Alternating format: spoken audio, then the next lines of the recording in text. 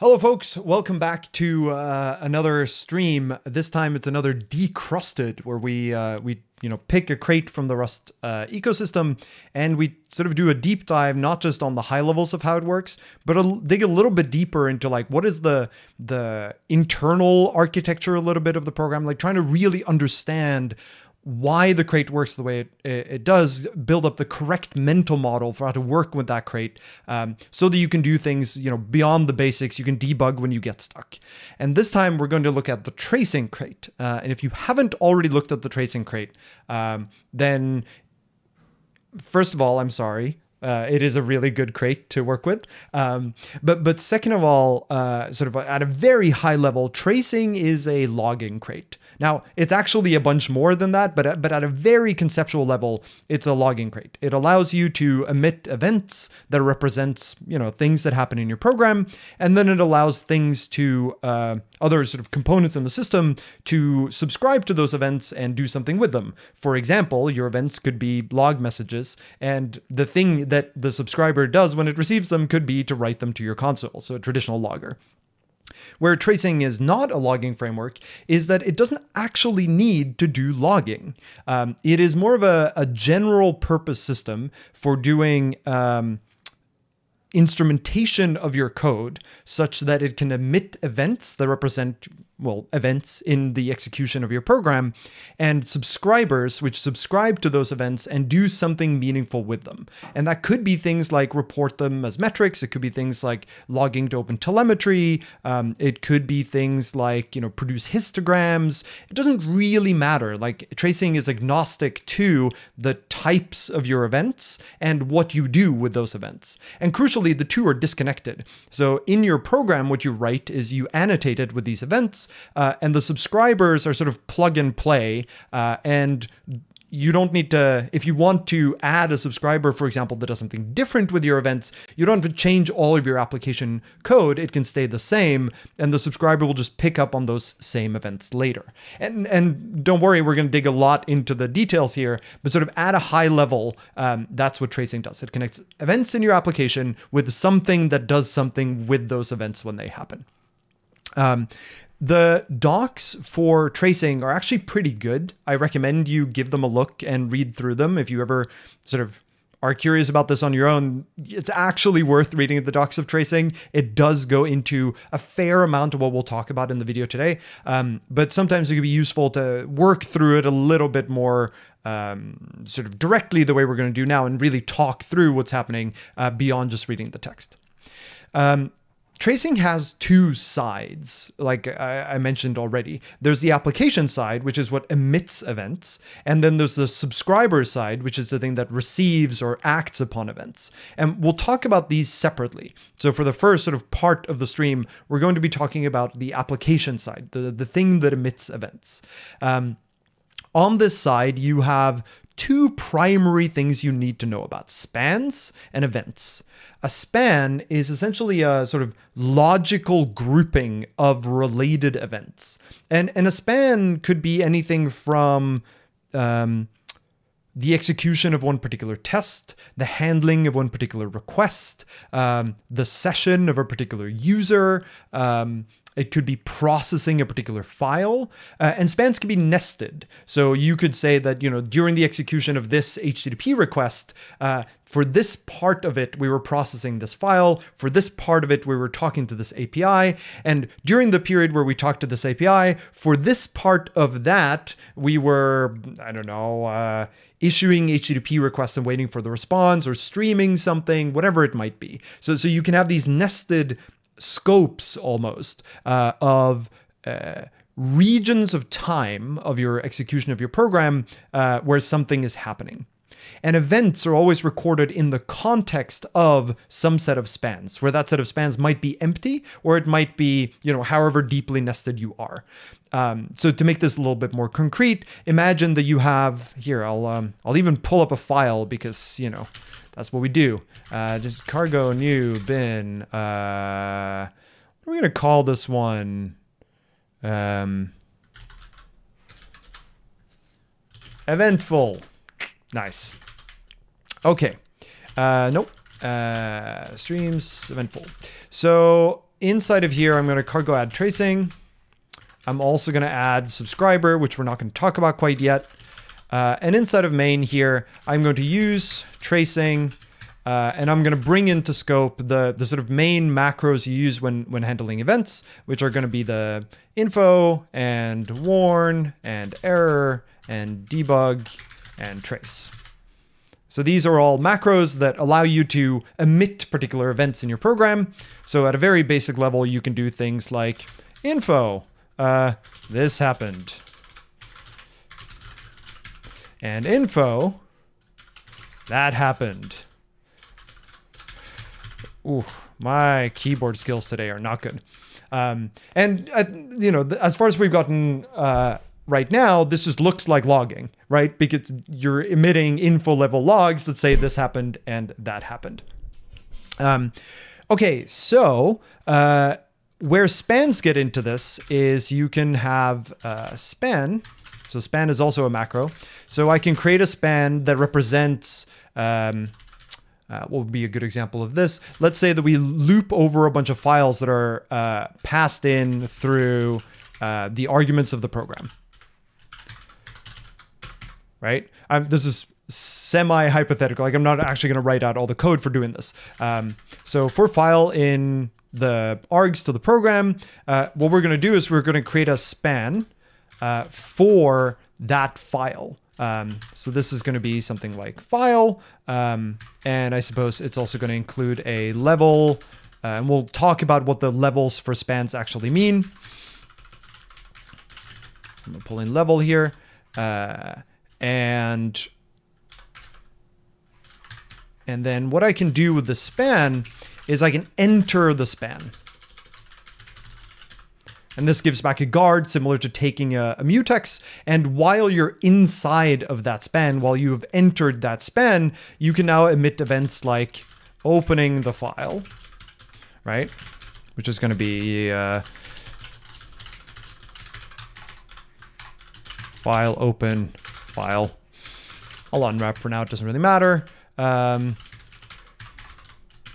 Reading file contents, maybe. Which is, you know, bytes is going to be file dot read mute bytes is spec new. I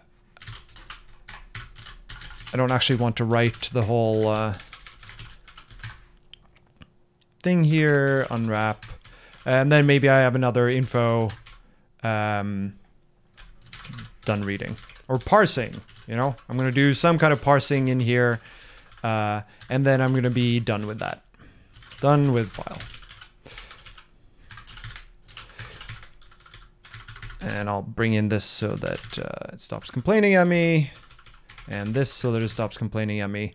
And crucially, what I've done here is I have created a span for every file, and then I have these info blocks that are, or these events that are related to that span.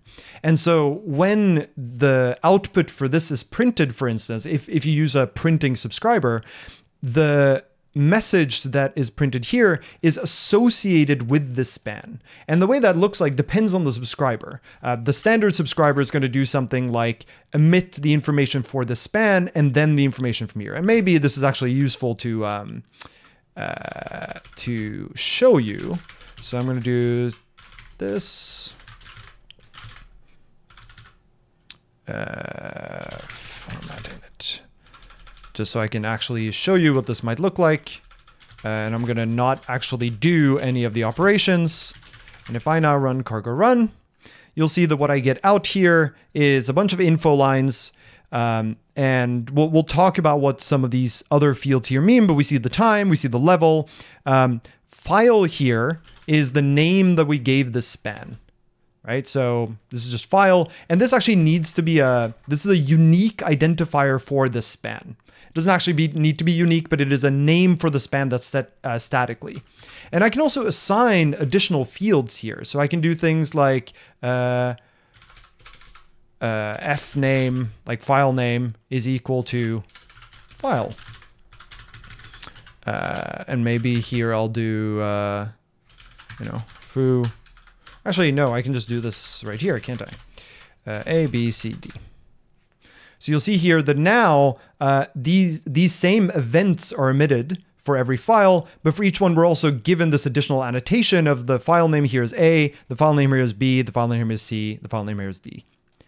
And you might wonder, well, why is the span useful? Why couldn't I just, include the file here? And you could, but you would have to include it with every logging statement. When in reality, these are sort of associated with this span. And so we can set that information once and have it be associated with all of the events that come out of it.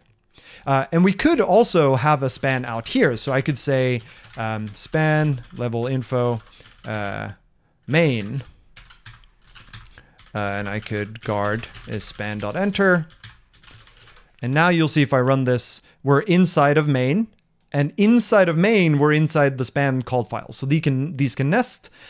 Where this becomes really important is especially in things like concurrent or asynchronous programs, where you don't necessarily do all of these things in order. So as an example, imagine that instead of looping over these serially, I actually wanted to loop over them in parallel. So I would do something like, thread spawn,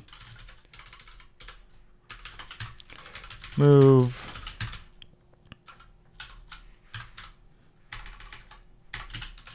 if I were to do something like this, then you can imagine that the output, it requires a bunch of wiring to make this not do stupid things, but just conceptually, if I spawned a thread for each of these, then what you would end up with is a bunch of these events would just be interleaved, and it would be hard to track which one was related to which file. Whereas with spans, that's not actually a problem because we have a span per file, and the logging information, the events, are associated with that span.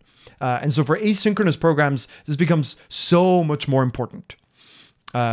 There are also helpers for, getting rid of the level here. So there's like info span, for instance, that you can use here instead of this. They end up being equivalent. Now, going back to this. So as you saw here, you can additionally include additional attributes with spans. And you can do the same thing with events. So I can say here, for example, it's a good example of something I might print here. I guess reading file parsing would be good. Would be like bytes is equal to, in this case, 0, because we didn't actually read any bytes. And here it might be, parsed is equal to a unit. It doesn't want to do that. That's fine. Let's do true. And so now you'll see that these additional attributes that I added to my, or fields that I added to my events are printed as part of that event. Now, this might not seem particularly interesting when we look at just the text output of this, right? Because it's really just printing, it's just appending it all together and then printing it out. But the reason why this is valuable is because subscribers are exposed to the full structure of this. So they are told there's a text part, there's a message, if you will, part of this event. But in addition, it also has these fields with these keys and these values. And the reason that is important is it means that you can have subscribers that use that richer piece of information in order to decide what to log or how to log it. For instance, you could have a subscriber that doesn't emit human readable text, but instead emits JSON objects, where all of these fields are separate objects. So that after the fact, the sort of logging output that you get is actually structured, and you can parse it and you can get these fields back out. Similarly, you can imagine something like, if there's a parsed field, then only include that field if the value is equal to true. The restriction on the keys here are mostly none. They need to be like valid identifiers, but they can also have dots in them. So you could say bytes.number, for instance, and tracing would be totally fine with that. Here, bytes.number equals 0. But in addition, you can put any value here that implements the value trait. So if we go back here to tracing, and we scroll all the way down, you see there's a value trait. And the value trait here basically needs to be able to record its own information as a field, and that's implemented for a lot of the standard library types. In addition, crucially, it is implemented for anything that is an error and also for anything that implements debug or display through a little modifier. So let's say here that I have a struct foo, and I'm gonna derive debug for it. And I have fields A, maybe a bool, and B, which is maybe a U32, it doesn't really matter. Then if I now here, let's say after parsing, I end up with a foo.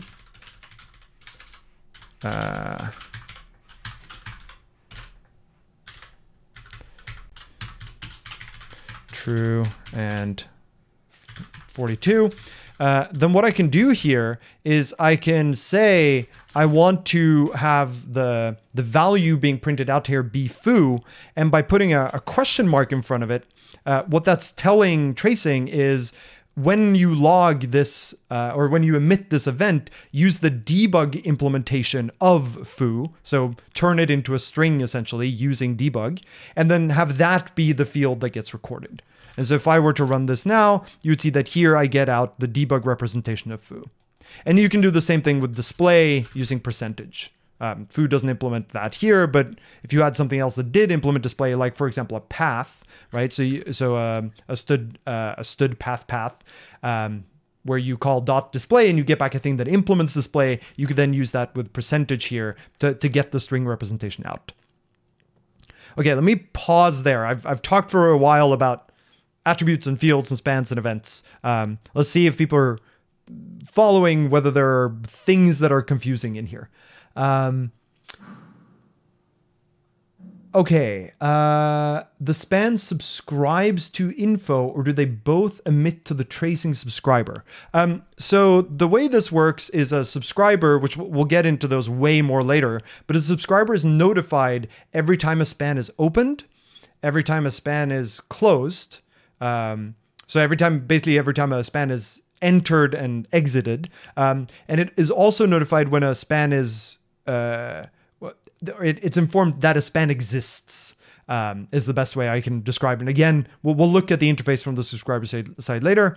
And then it's also notified whenever there's an event. And if there is an event, it's notified about the spans that are currently open, or it has insight into which spans are open at the time of the event, right? Which spans have been entered.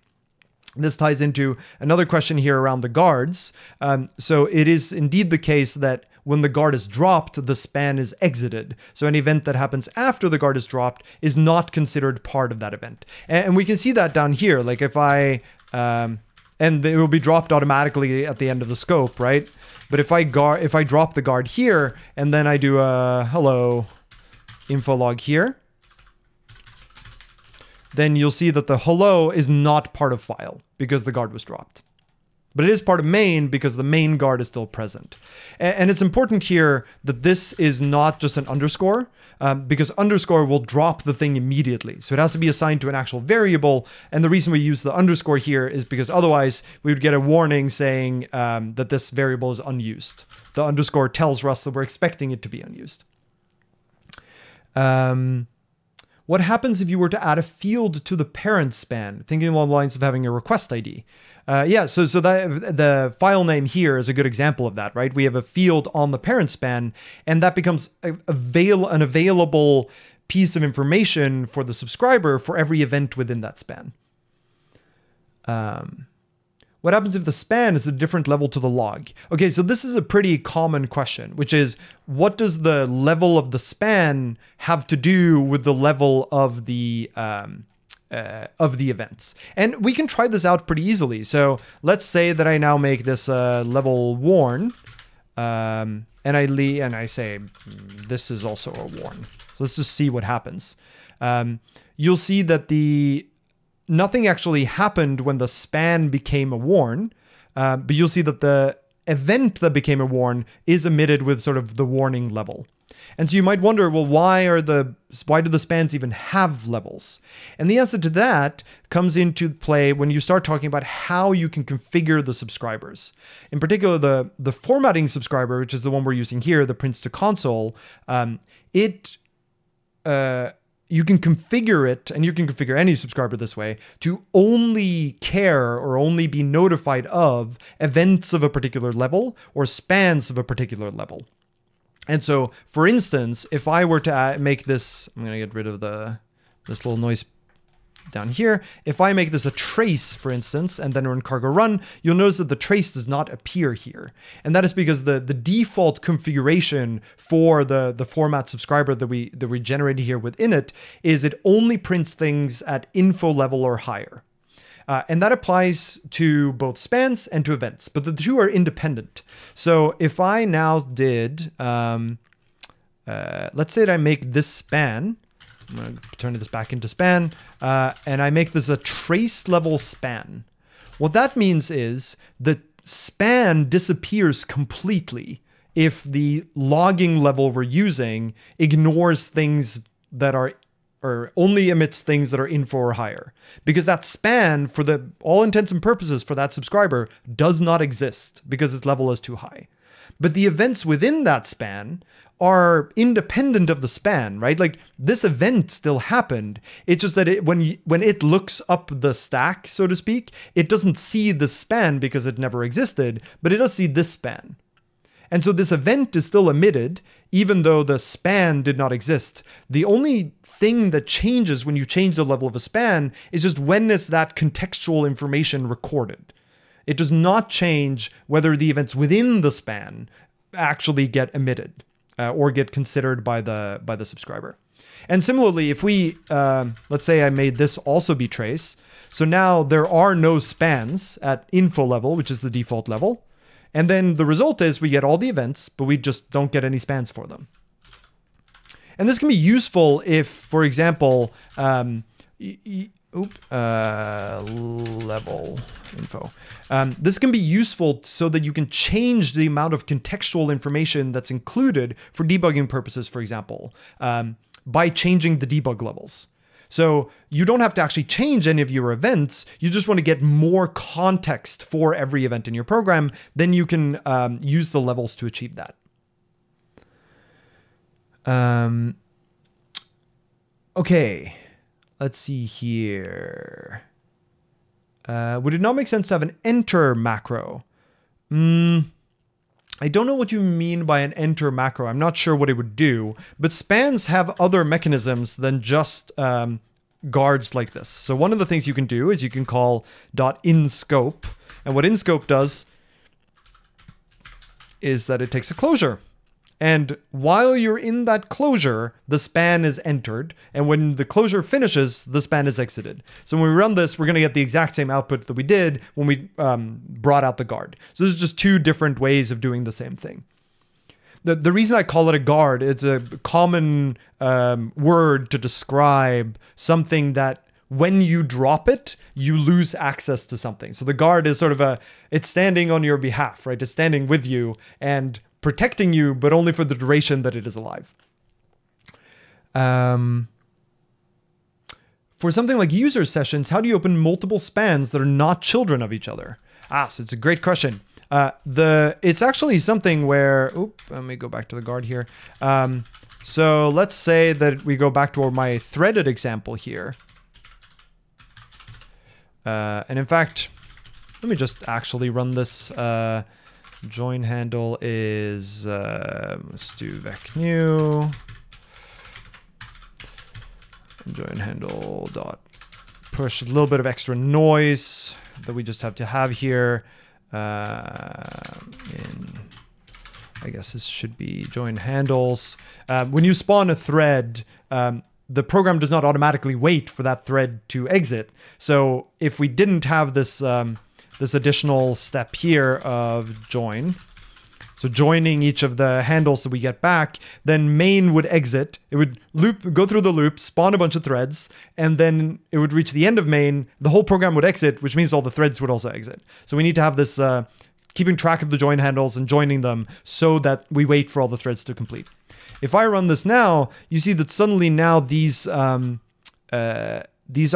are emitted out of order, right? Like they're all interspersed because all these threads are running concurrently. And now these spans are coexisting, right? So you have an instance of the file span for each file, and they are siblings, right? They have no connections to each other. They happen to share the same span above them. Although if you look closely, and I'll get to this in a second, you'll see that here, main is not included in the span stack. And I'll talk about that shortly. I just want to address any additional questions on this part first before we talk about threads. Spans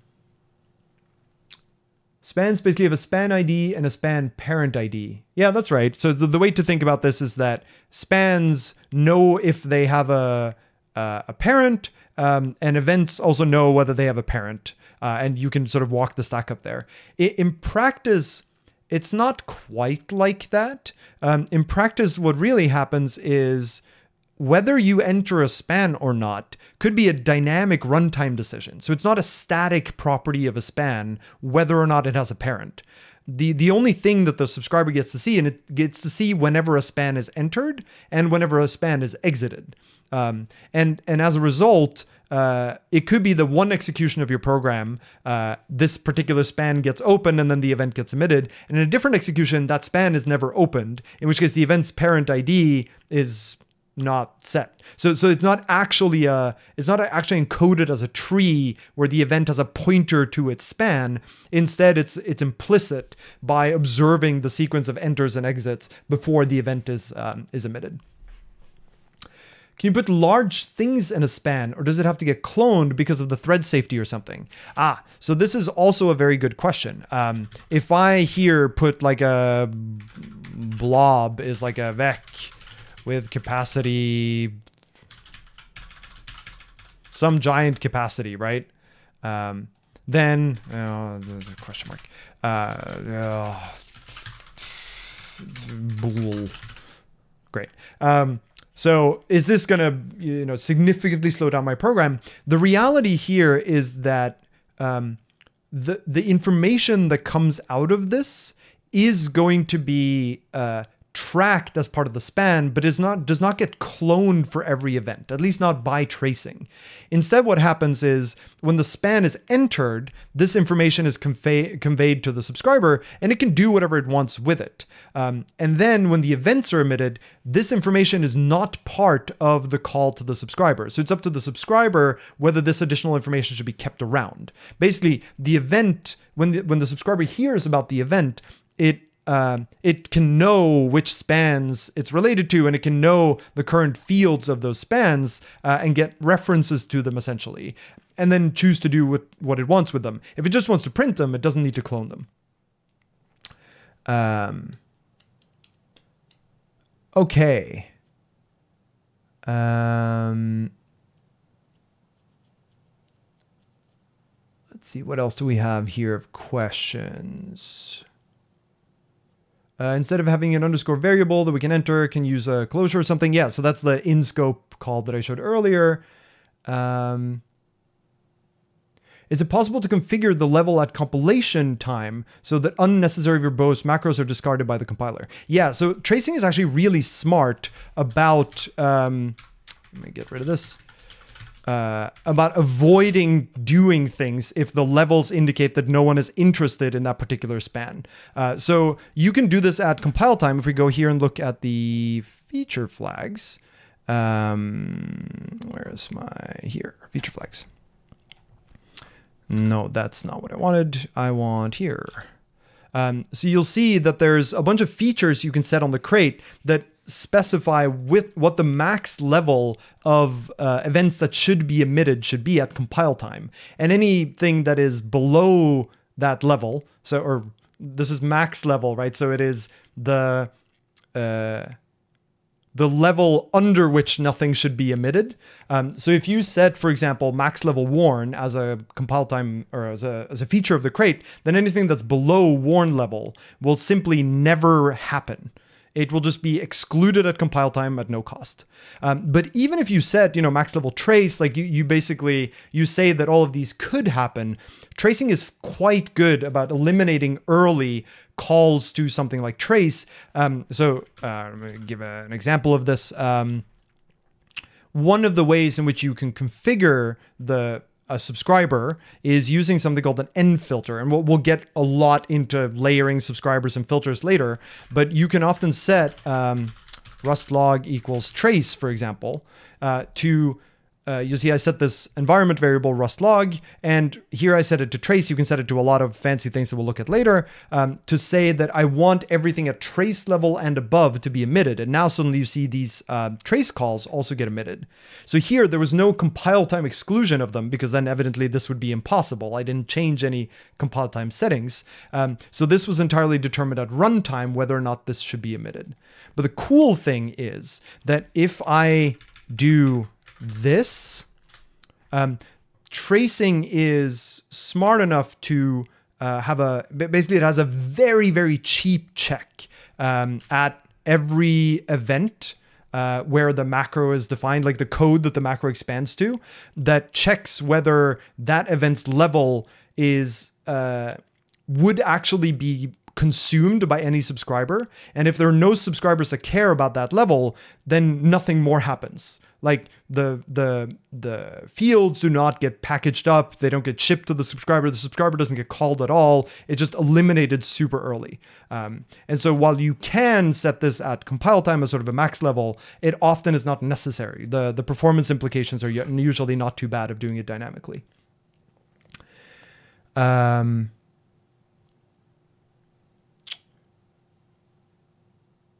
Okay, any tools to read the output easier? Yeah, there is. There is, for example, if I get rid of this for a second, just to get back these. There's a way in which you can get the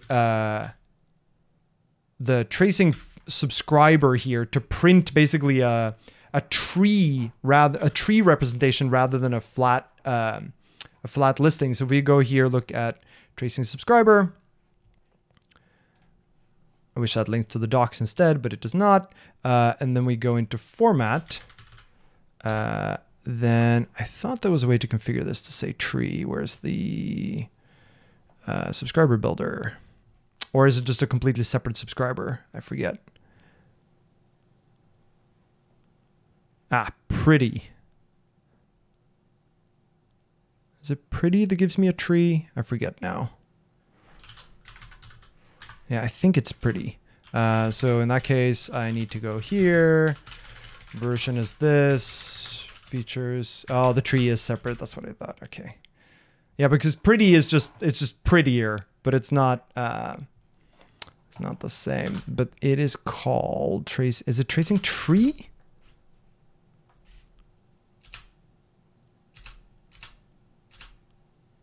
Oh, there we go. Oh, I don't remember what it's called now. Well, it's not terribly important. There is a way where you can have a subscriber that instead of just printing a flat log, it will actually print a tree representations of the spans, which can be really nice.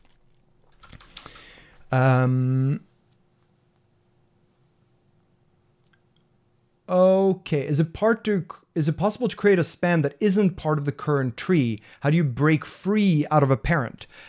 So let's say in here that you wanted this span, but you don't want it to be associated with main. There are ways to do this. So if we go look at the span macro here, an event does the same thing.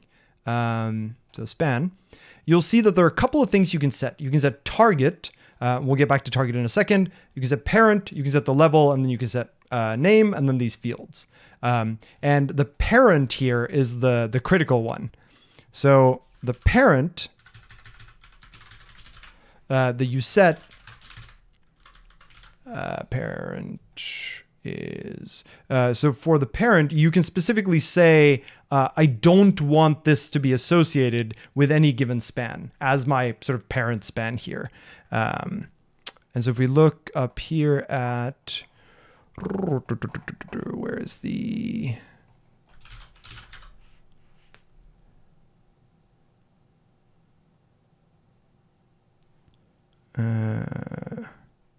yeah, so if the target and parent span are not overridden, they will default to the module path as the target, and the current span is determined by the subscriber. And And I believe you can set the parent to like none, but I don't actually now remember what the syntax for that is. Maybe it's documented on event.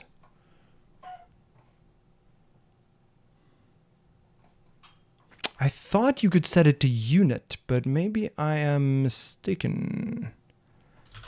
I guess you can always set it to span empty or new root or something. Ah, span none.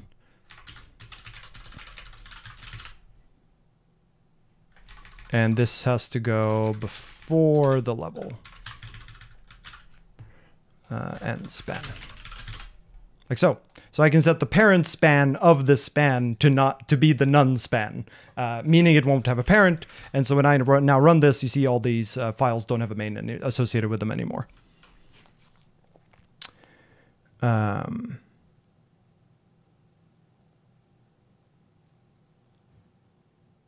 You said that the listener only gets the entering and exiting of spans. Can it get confused with multi-threading? It's a great question that I'm about to answer. How do you efficiently get tracing arguments to included in an event so they won't be fetched if the log level isn't to be printed? So if you have some field for a macro that's expensive to compute, right? So imagine you wanted to do like foo is some expensive operation, like this, and you don't want this to be computed if the level isn't used. Then we can actually go look at the trace macro here. And then we'll go look at the event part of that. Where's my macro rules event? And you'll see here in the definition of this macro, the fields in here are the actual field list that you specified. And down here, the value set, which is the thing that actually computes the fields, is only expanded, that list of arguments is only expanded inside of this check for if enabled. So if the level is not enabled, then the fields are they're not evaluated. And so therefore that expensive thing would not be computed.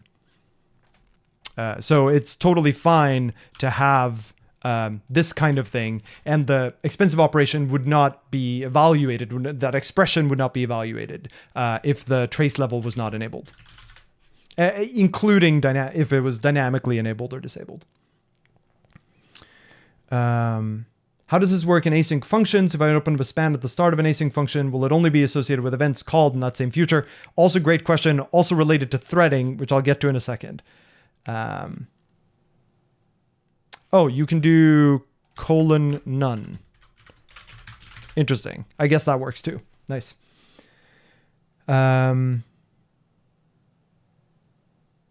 Is there a way to hand off a span to some fire and forget background task while the main thread that started the span continues? Yes. So if you have a span, the span is just it's just a type. Like if we go here, like span is just a struct and it implements clone.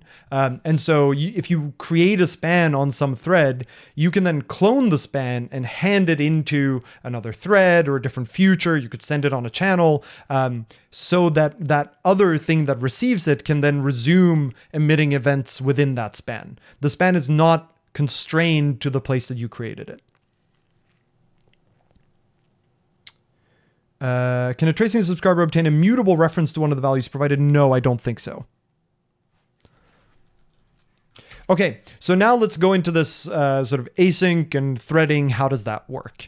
So let me bring back this code, get rid of the parent stuff, bring back this, and bring back this. Okay, so when we ran this code with threading, we noticed that the main span disappeared. And the reason why it does that is because when you enter a span, that information about what you entered is a thread local piece of information. So you cause the current thread to enter the span. This means that anything that happens on a different span, on a different thread, will not pick up the information from that span. It will not be aware that it's within that span. So even though we entered here, what we really did is we entered the span on the main thread. When we spawn these threads, those are different threads, and they are not aware of the span that is currently being used on the main thread. So every thread gets its own current span information. And so that's why this information, this enter in here, affects all of the events within it. And tracing does not get confused about like one event in one thread versus one event in another, because the information about which span we're in is per thread. And that's also why this does not translate into this thread down here. Now, there are ways in which we can make this do the right thing. So for instance, if we look at the methods on span, you'll see here that there is, sorry, that's not the thing I wanted. What I wanted was, because spans are clone, you can absolutely here say, span is span.clone. And then here do let guard is span.enter. So here we're re-entering the main span on this thread. And so the span can be entered on multiple threads at the same time. And now if we run this, you'll see that the main span here came back because now we have entered the span on this thread as well, on each thread as well. So that's one way to go about it, right? You just clone the span and you use it in all the places that derive from that span.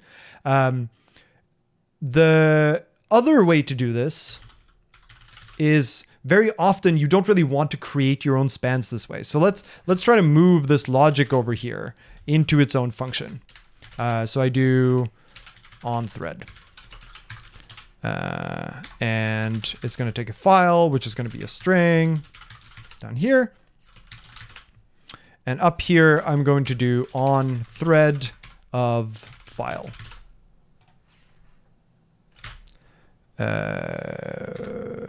Right.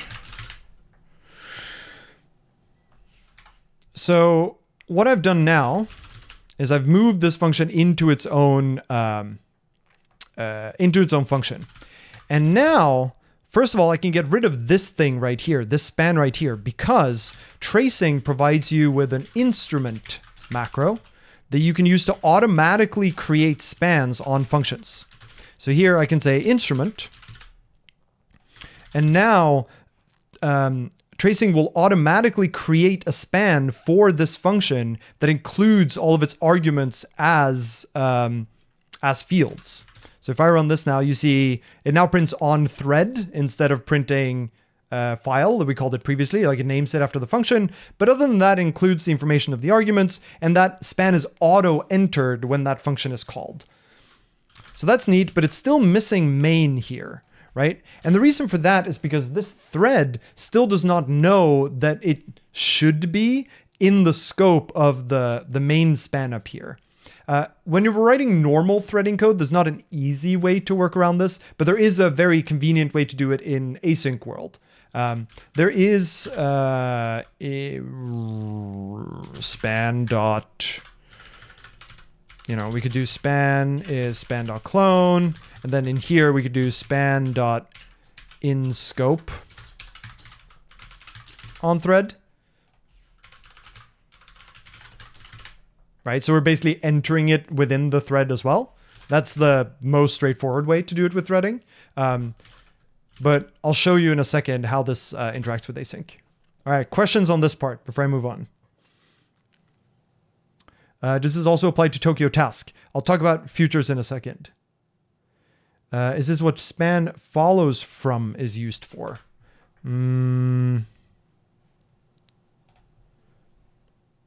No, so follows from is a little bit different. So it's not a parent-child relationship. Follows from is more of a sort of hint to the subscriber that this span happened after some other span. And there's not it's not an encapsulation relationship where the outer span or the inner span's time is a part of the outer span's. whether this gets used, I think depends entirely on the subscriber. I don't think this information is actually used by the formatting subscriber, at least as far as I remember.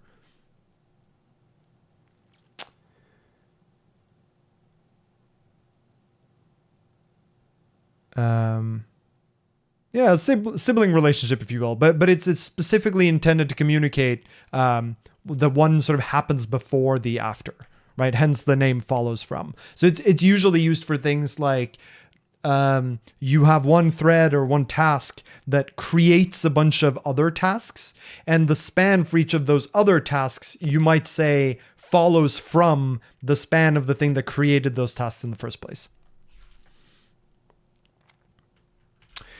Okay, so now the question becomes, how does this translate to futures? So let's now go here and do cargo add Tokyo, features full.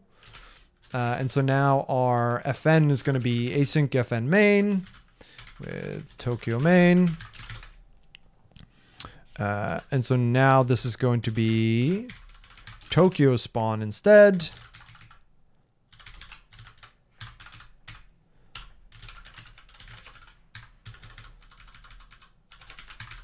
I'm just sort of translating this to async code. And I'll get rid of the little cheats that we did.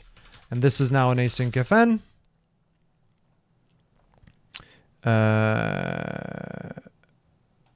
Unused implementer of future.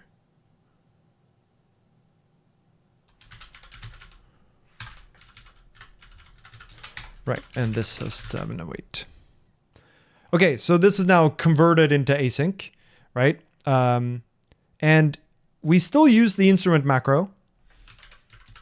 And if I now run this, you'll see that it actually still produces the same stuff, right? Like nothing actually changed. And that's because the instrument macro here is aware of async functions and know how to treat them properly. But let's now try to go back to the way that we used to have this. So with manually opening our span, like this.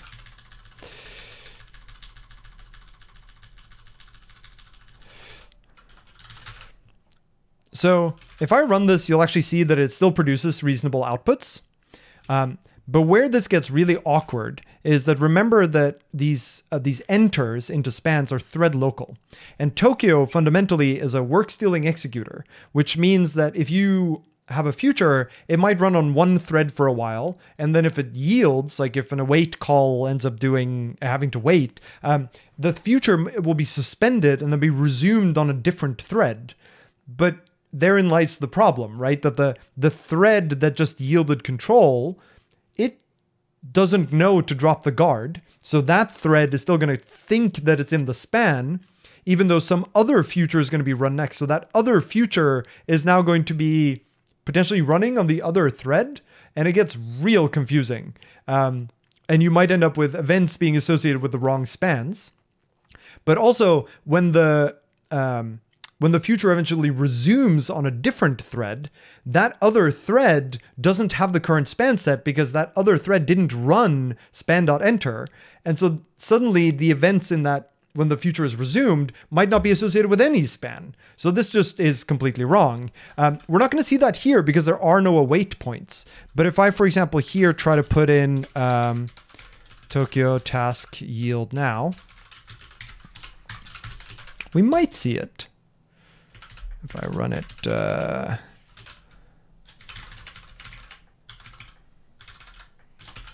just run a lot of yields now and see what happens. See if I can cause this to get disconnected. Let's have this also include file. Oh, this is a handy shortcut, by the way. Instead of writing file equals %file, you can just write %file and it'll do the same thing.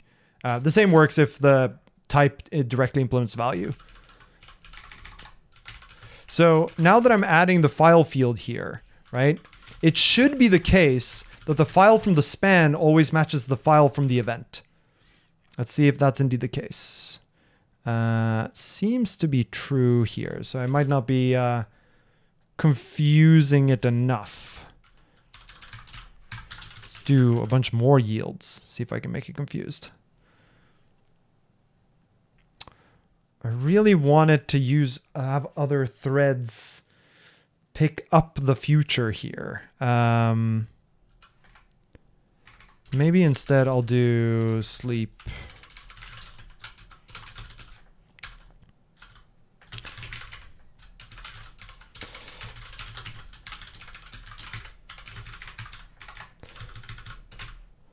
And obviously now I don't want to do this.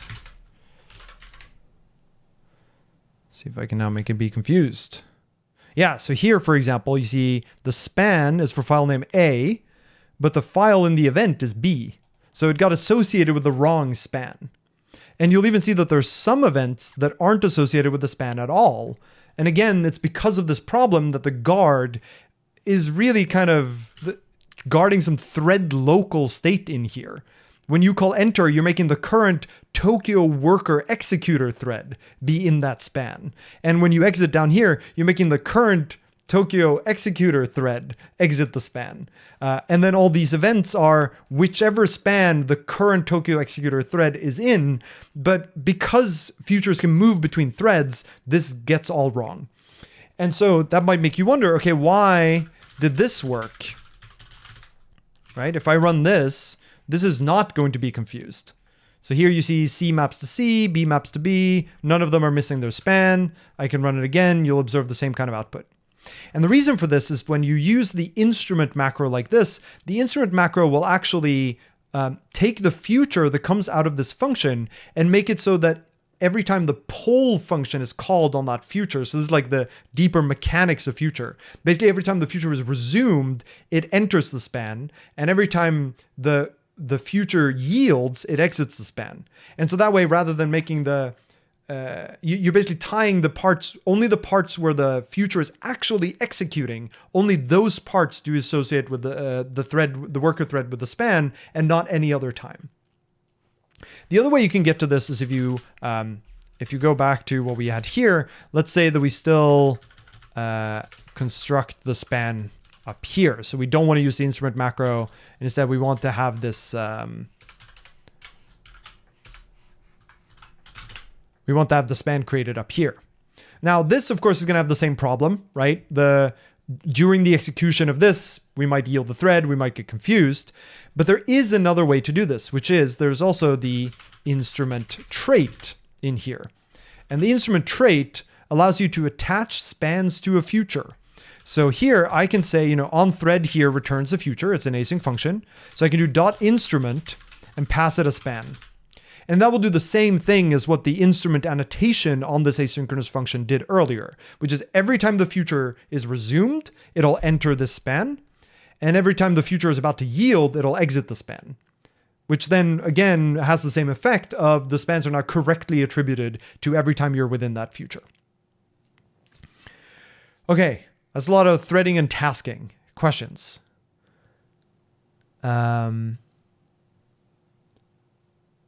Does the use of instrument with recursive functions keep the span parents alive? Yeah, so if you have a recursive function, you'll end up with a span for every invocation, and those spans will be nested. So you'll end up with a potentially pretty deep nested set of spans for every level of recursion.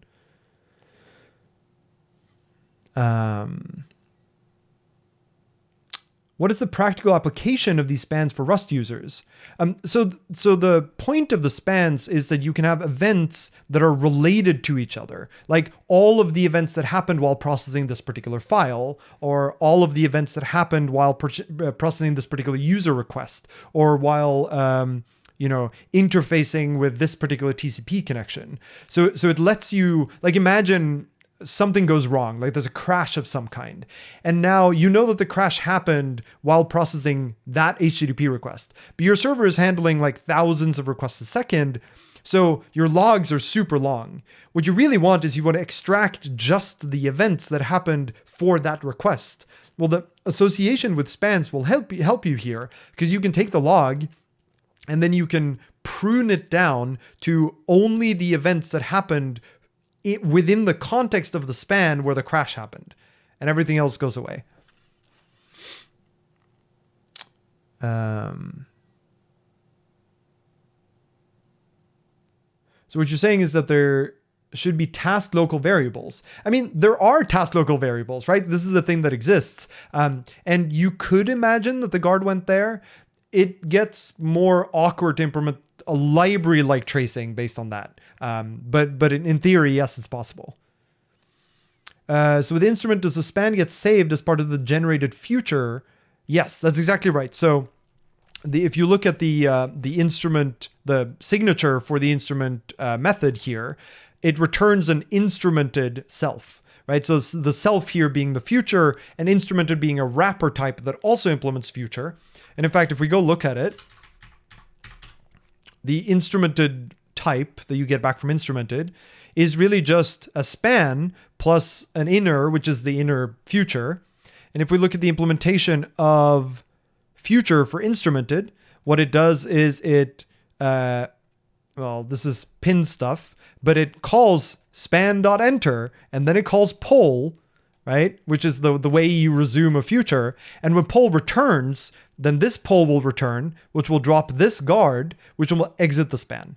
That's the entirety of instrumented. There's no more magic to it.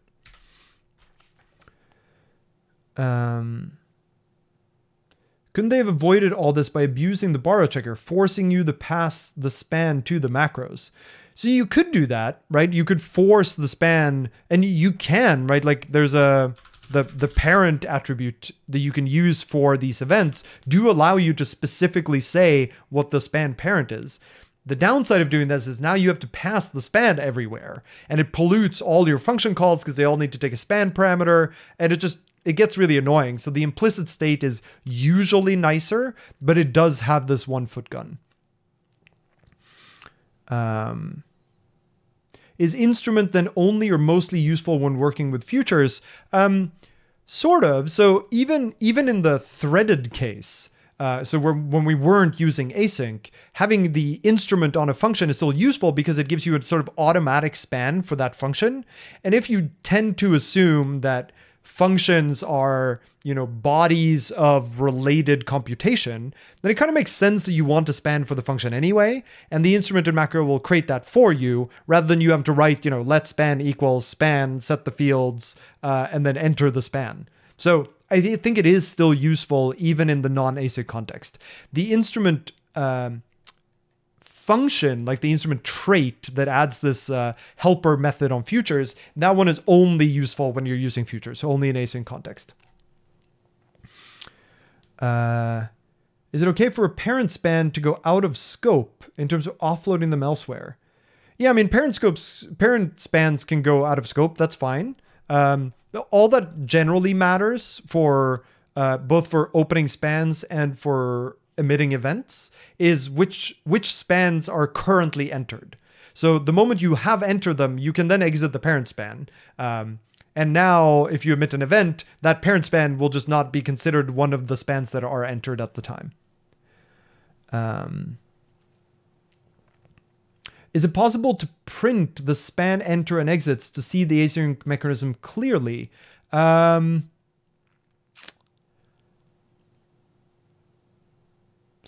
think there is a way to turn on the logging output of tracing itself, and it shows you information like this, but I don't remember off the top of my head how you do that.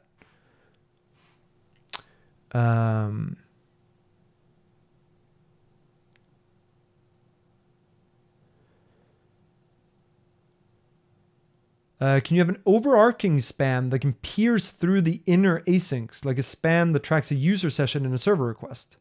Yeah, I mean, that's sort of what this is, right? You can imagine that instead of file, this like accepts new connections or something, and it sets a span that is like, user request, and the user is, some user ID, and then handle user request, right, of, whatever the request is, and instrument it with the span. And now any event within that future, including nested futures, is going to be associated with this span. How do you instrument every method globally? Are there global decorator macros? No, there's not a way to say every function should always get a span by default. Not a thing. And it would be hard to even do in Rust because you don't really have a way to write code that is told about every function definition. It would have to be like a full text preprocessor. Even like proc macros too require that there is actually an annotation on the function. What happens if a subscriber blocks when it's notified of an event that was produced in an async context? We'll talk about that when we get to subscribers.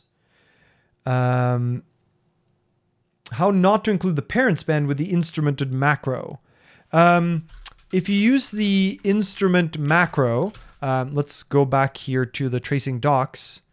So if we look at instrument, you'll notice that you can set things like you can name the span, you can set the target, we'll get back to in a little bit later. You can skip fields saying like, don't include this as one of the fields on the span. And I believe you can also set the parent. Parent equals none. To say, I don't want this to be associated with whatever span is outside of here. I'll add one more thing here, which is, let's say that I did this. Guard is span.enter. Because I had a bunch of code here that I wanted to run on. Then what do I do down here? Is there a way where I can still instrument this thing using the span? I can't pass span here because span is owned, right? And so I would need to do span clone, and you can do that, or you can do in current span, which is also it's like a helper method on the instrumented trait that just looks at what the current span is, clones it, and then uses that as the instrumented thing. So this can be a handy way to combine these if you ever end up having to.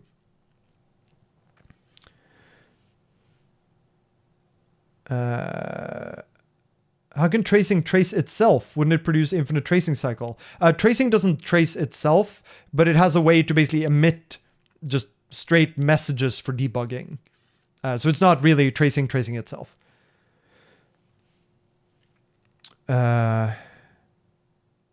Oh, hey, Stephen. Visualizing entering and exiting span. You can make the subscriber print the enter and exits events as well. Oh, maybe I can do that easily. Subscriber builder. Default. Init. So this is just, instead of using the init method directly, which in fact I can show you, the init method directly calls try init calls subscriber, make a builder, and then adds a bunch of standard layers to it. We could replicate all of this and then have it also do subscriber builder .init, and then I would want to also replicate all of this code, which is a little bit annoying. I can do this.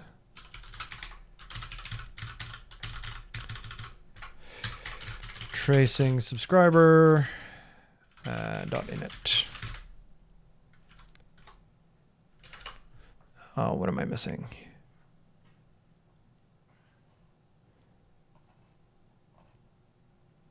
Oh, is it try init? I need to like try init.unwrap.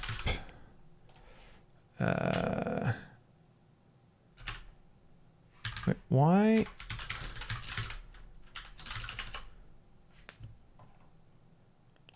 Why is it allowed to use crate? That's unfair. Oh, maybe I need to tracing subscriber features and filter.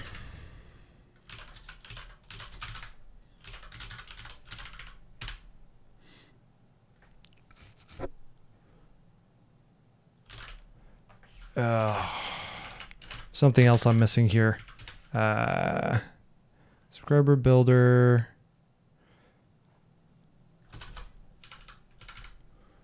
Why? Oh, I might need dot finish.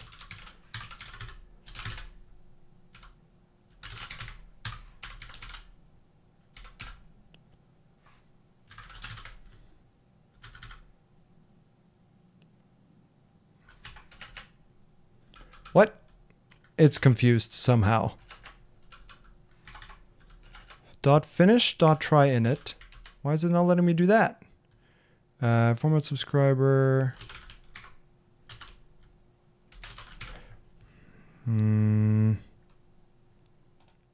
Oh, default env has a max level of error. That's why. Which is why.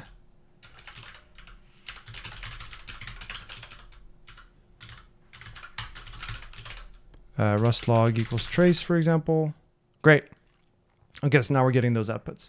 And with this, I should be able to do with span events. Format span.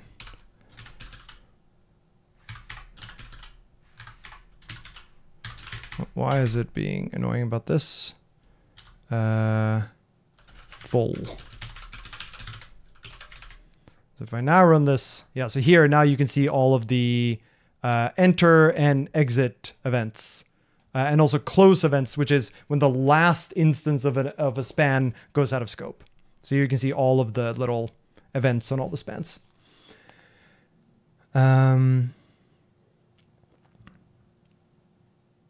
Is there a way to compile the program to omit all tracing functionality? Yeah, so you can set max level off. So if you look here at this one, there's a max level off, which just turns off all tracing. And statically at compile time too.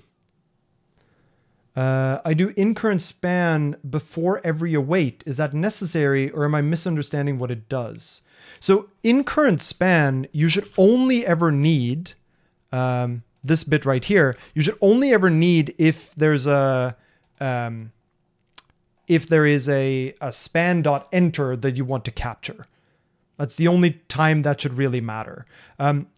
Because the span, if the span comes from something like instrument here, or the span comes on like an incurrent span that's in the future around you, that will take care of entering the span, and so you won't need to do it as well. The exception to this is if you want to do something like Tokyo spawn.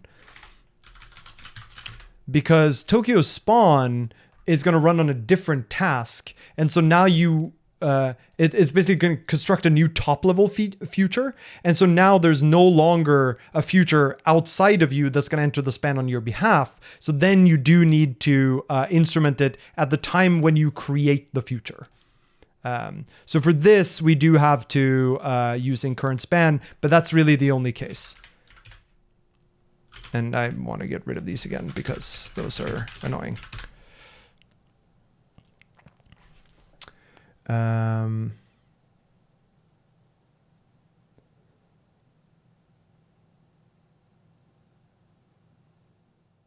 Okay.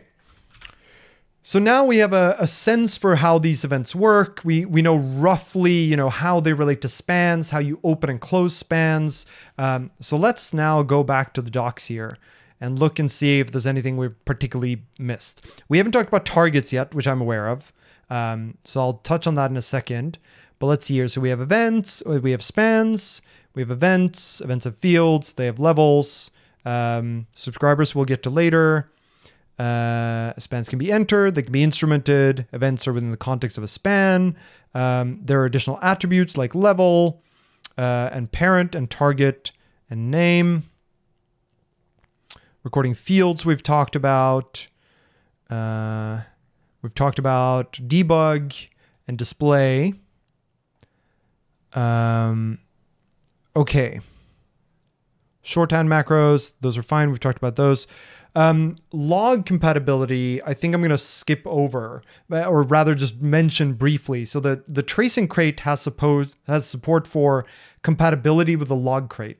And it has support for compatibility in both directions. So the log crate is a very commonly used logging library, especially before tracing came around. So tracing can both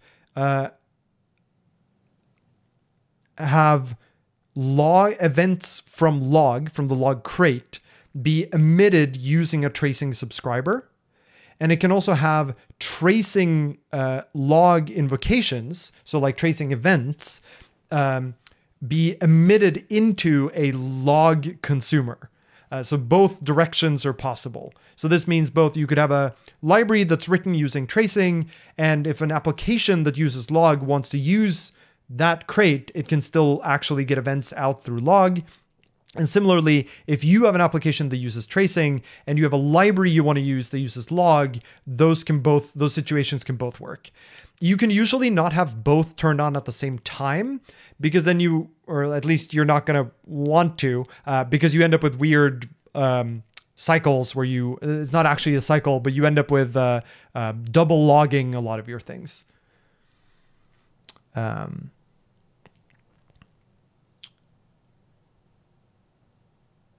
Okay.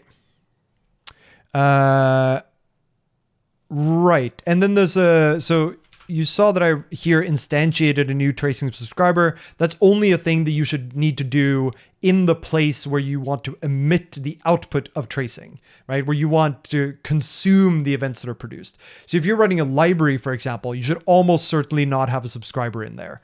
The library should only ever be emitting spans and events, and not actually be consuming anything or instantiating a subscriber. You should leave that to the application. If you're an application author, you do want to instantiate a subscriber, maybe potentially multiple. We'll talk about that later. But you're also free to emit your own tracing spans and events.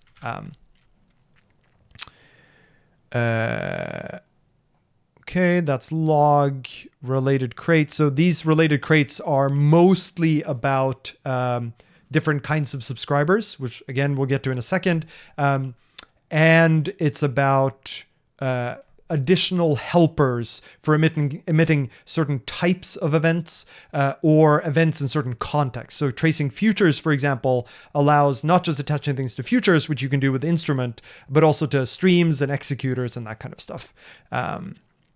Most of these other ones are either subscribers or, like, for example, Axum Insights and Tracing Actix Web are all crates that add tracing events and spans to existing frameworks, so that you can, for instance, plug and play in a middleware in Axum so that every request automatically gets its own tracing span. So it's that kind of integration. But those are all separate from the tracing crate itself, which just provides a sort of mechanism for emitting these spans and events and tracking them, and the subscriber machinery that we'll talk about in a second.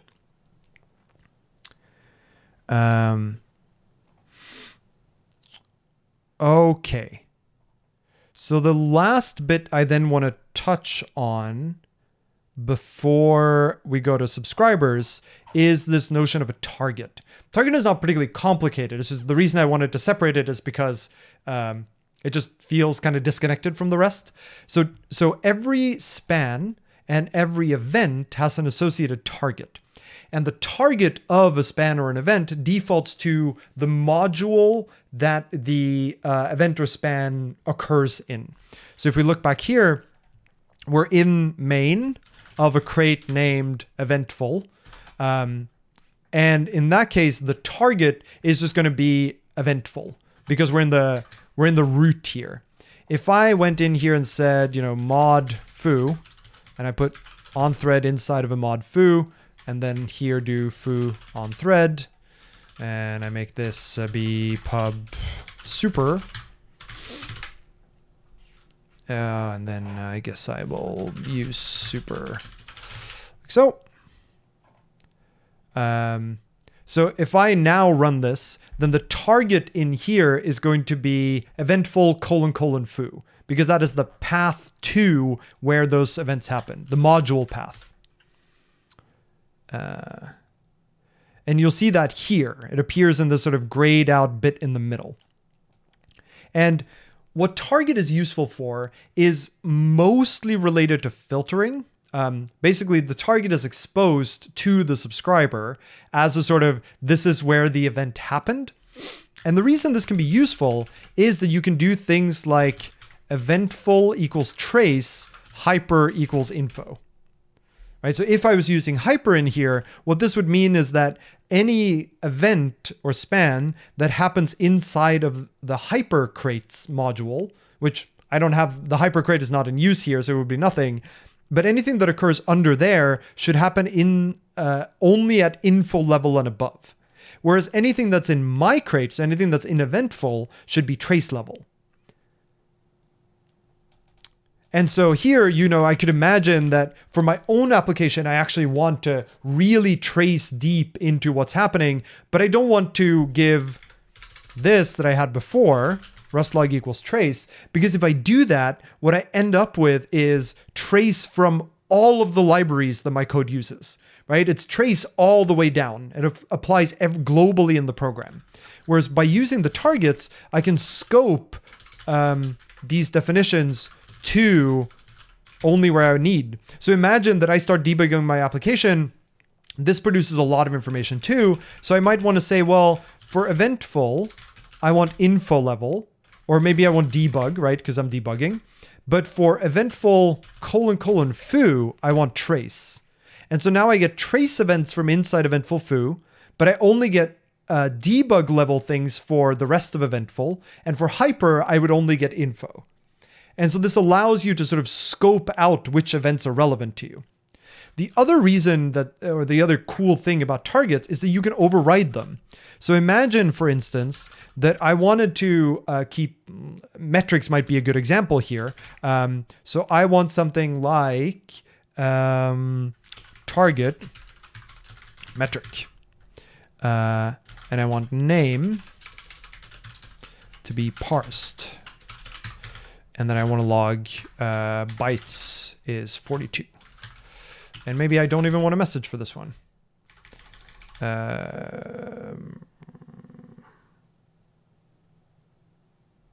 Oh, maybe there aren't. Maybe name has to come first. Macros are awkward beasts. So what I'm doing here is I'm setting the target. So instead, I'm saying, instead of using the module path here, use this as the name of the target.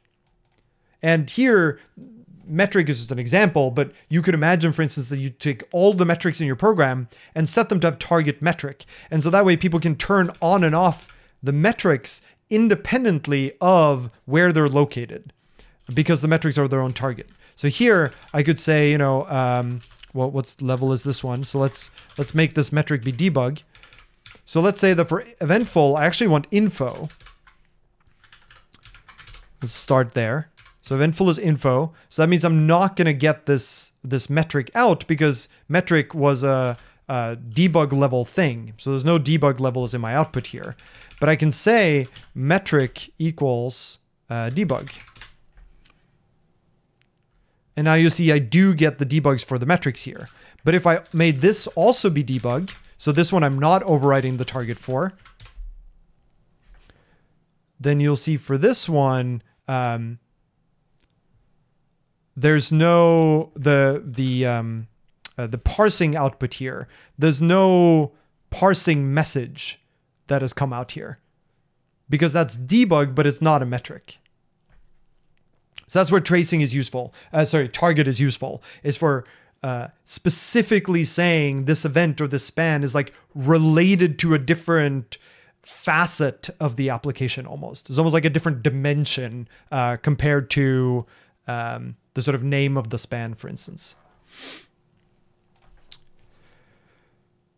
Okay. If that made sense, let's first check questions. But if that all makes sense, then we're going to switch gears and start talking about subscribers. Sort of the other half of tracing.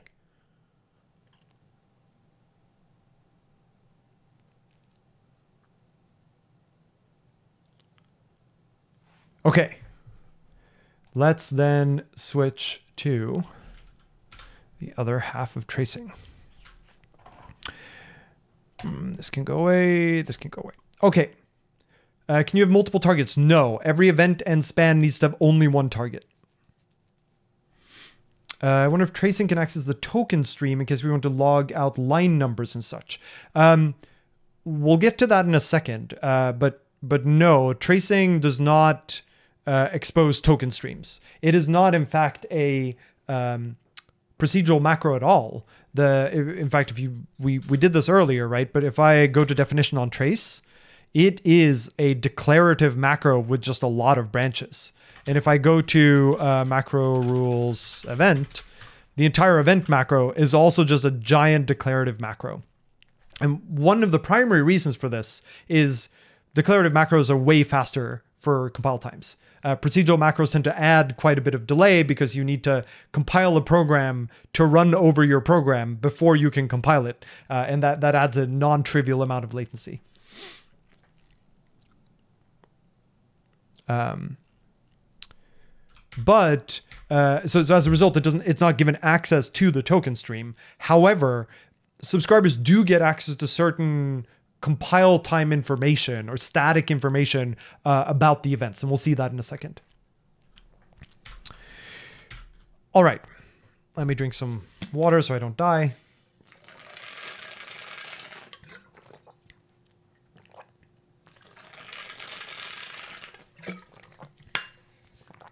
Okay, so back up here to subscribers. So the core of subscribers is, perhaps unsurprisingly, the subscriber trait. So if we go look at the subscriber trait, it has a bunch of methods. Only some of them you need to implement. And these are all of the things that a subscriber must handle in order to be used as the subscriber for a program. In tracing, you have two ways to set the subscriber. There is, and I'll show you this. How do I want to do this? Down here. So I find the module subscriber, and you'll see that let's ignore set default for a second. There is set global default, and there is with default. Set global default is a method that will choose which subscriber is used everywhere in your program. So it's not a thread local, it's not local to a closure, it sets it in a global static that every event, every span will go check this global static to figure out what the subscriber is that they should send their information to. When you set a global default subscriber, that is the thing that everything will use. If you call this method again with a different subscriber, everything will switch to use that other subscriber instead. So these do not stack. There is only ever one subscriber in this setting. There is also with default, and what with default does is it takes a closure, and during the execution of that closure, the current thread, and this is thread local, the current thread will think that the global subscriber is the one that's passed in. And this is why this doesn't actually use the word global, it uses default, right? So the way to think about this is that when you emit an event or a span, it goes to the default subscriber. And the default subscriber is the one that is set for the current thread through with default, or if no such subscriber is set, the global default. And so as a result, from the perspective of any given event or span, there is only ever a single subscriber. There are never multiple subscribers to choose from. There's only ever one. And that is the one that receives information about the spans and the events. So if we now look at the subscriber trait, what you'll see here is there's a function enabled. And I think there's docs for this further down. The docs here are pretty good as well. Enabled is a method that will be called on the subscriber once for every call site. So basically for every single appearance of span, event, info, trace, debug, warn, error, and similarly for all the spans, like basically all of the tracing, event, and span macros, for every single one, every single appearance of one in the source code, enabled will be called once for the subscriber, and the subscriber gets to choose whether that particular call site is enabled or not.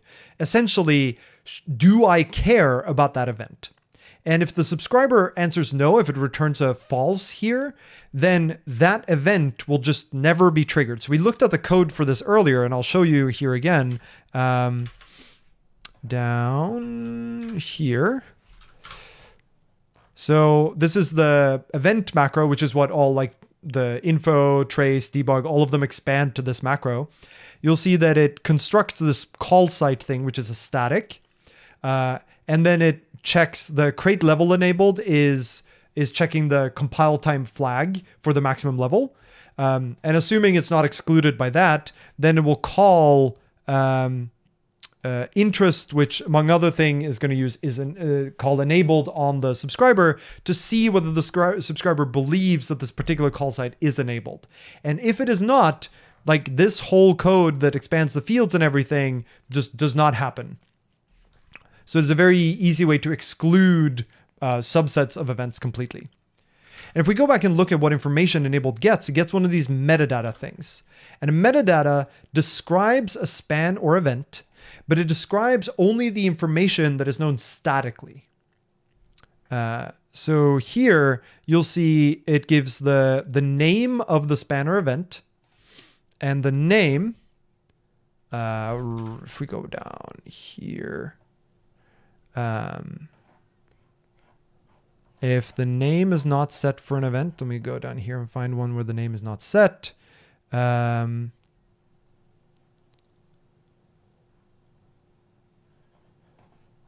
is the fallback for these? Target parent level message. Aha. So if the name is not set for an event, then the name of the event is event space, and then the file and the line. So basically the information about the exact location of the event is the name of an event, unless you have overridden it with something else. But ignoring that for a second, so you see it constructs this set of static information, which is the name of the event, which is statically known, the kind, in this case, it's event, it could also be span, the target, which we specified, the level, which is also known statically, right? Like it's written in the source code, it's not determined at runtime, and the set of fields. And in particular, what you'll notice here is that it emits, well, this is actually handled by the call side macro, which we can go look at in a second. It only extracts the names of the fields. And the names of the fields are all known statically, right? So here, bytes.number is in the source code. It is written down. It is statically known. The value here might not be. So if we look at something like this instruction, right? Parsed here is statically known, but the actual value of foo, this might be a create foo function for all we know. It's entirely determined at runtime dynamically. And so it can't be known statically. So the only thing that the subscriber gets in this metadata is the name, the target, the level, and the names of the fields that are defined by the span or the event. And of course, whether it is an event and a span. And in addition, there are a couple of other pieces of information like the file in which the invocation occurs, the line number in which the invocation occurs, and the module path in which the invocation occurs that may or may not be available. And you'll see here that on that metadata, this is what the subscriber has available to it to decide whether or not a given event or a given span is enabled, is relevant to the subscriber, and should be turned on and should emit events during the execution of the program.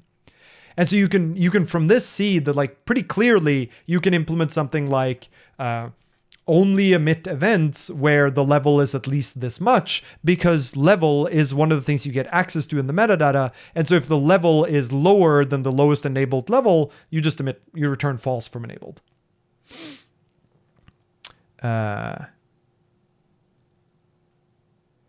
If every event has its associated static metadata, doesn't it greatly increase the final binary size? It kind of does. So this is an important point. Every single macro, every single event and span does have its own static here.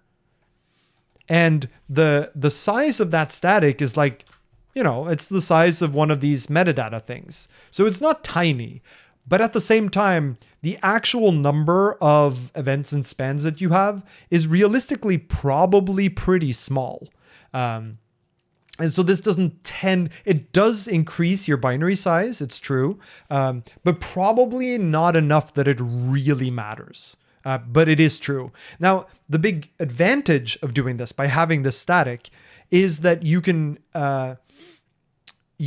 make the call to the subscriber once about whether it's interested in a given event, and you can cache that information and use it to just not even call anything the next time or the next million times the event is emitted because you checked it once statically.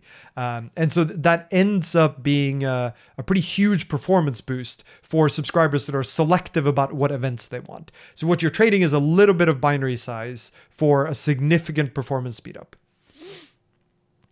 I'm not going to cover OTel stuff, no. I'm going to mention OTel, but that's probably the extent of it.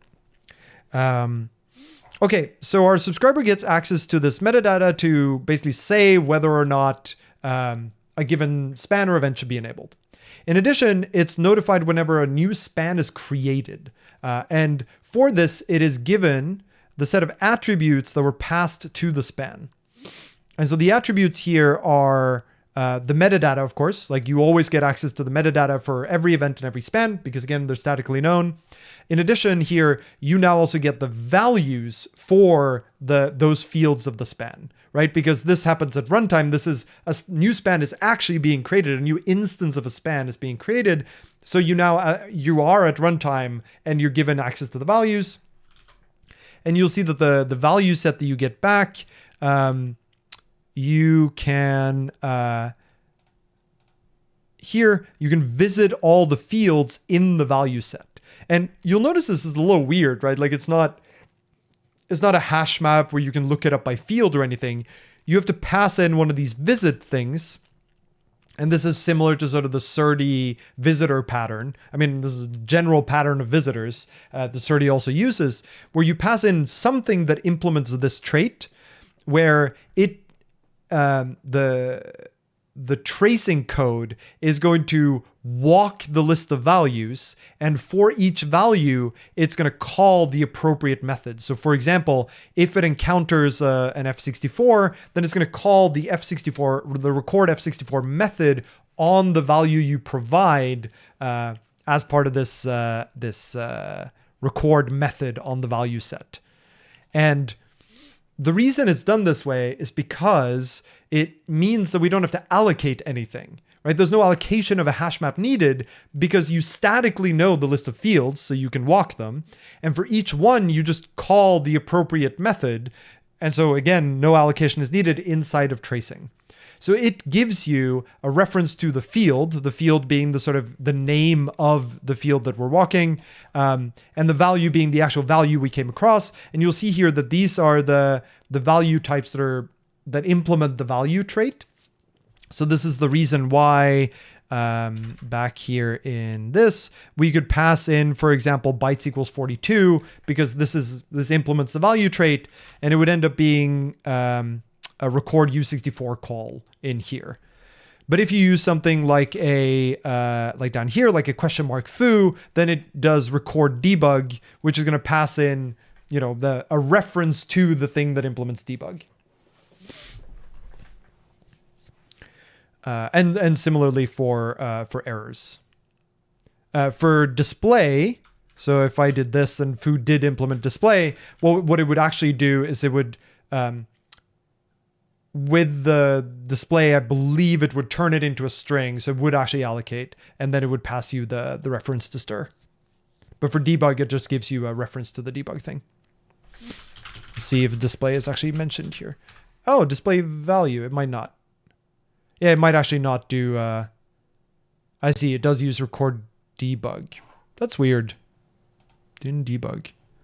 I think it's lying.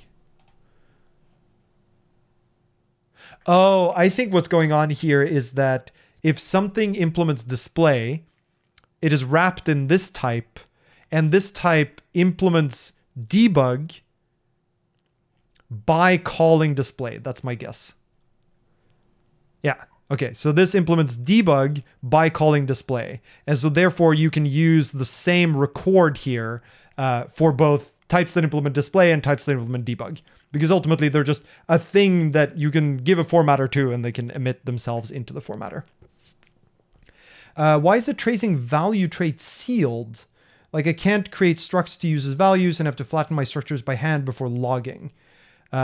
Yeah, so as David, we have David Barsky in chat, who's one of the sort of main maintainers of tracing. So if I get stuck, then he can give us the correct answers. But as he says, like the reason why you can't really implement value yourself, if we go look at it, you see it has this colon sealed, which is a trick you can use in the Rust trait system to make it so that no one can implement this trait apart from yourself, like in the current crate.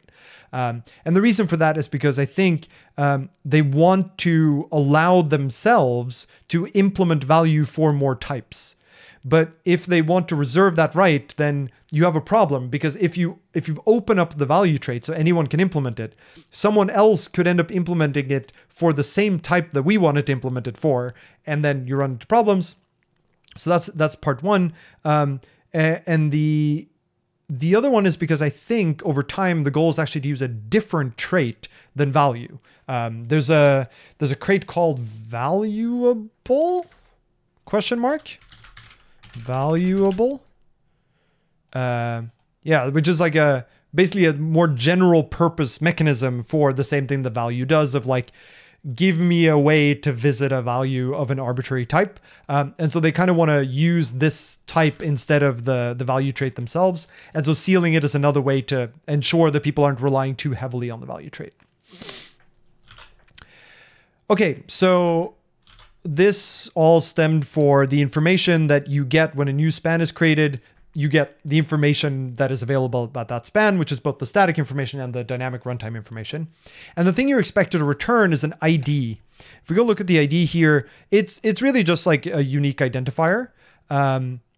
And you see you can create one from a U64, and the expectation is that it can be turned back into U64. The rule here is that this ID needs to uniquely identify that span among all of the spans that currently exist. And the reason why this matters is because you see here record. I'm going to not talk about record right now because I haven't talked about placeholder fields and spans, which I guess I will talk about shortly. But if we look at something like enter and exit, right? So enter and exit are called whenever a span is entered and whenever a span is exited. And the only information the subscriber gets is the ID of the span that was entered or exited. And so as a result, it has to be the case that every time a new span is created, the ID that it returns has to be unique among all of the spans that exist. And then when you enter, you know that like this ID maps exactly to the one span that was created here. And the reason I phrase it that way, as opposed to saying it has to be globally unique, is that after a span is dropped, I forget whether it's drop or, yeah, it's close.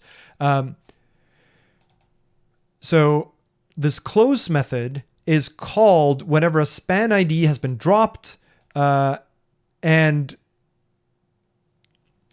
it's supposed to return true if there are now 0 IDs that refer to that span. And when that is the case, it'll call this drop span. And there's a little bit of deprecation going on here, and some of the docs are a little hard to tune out. But the basic idea is that at some point, there are no more instances of a span. Like, you know that that span will never be entered again.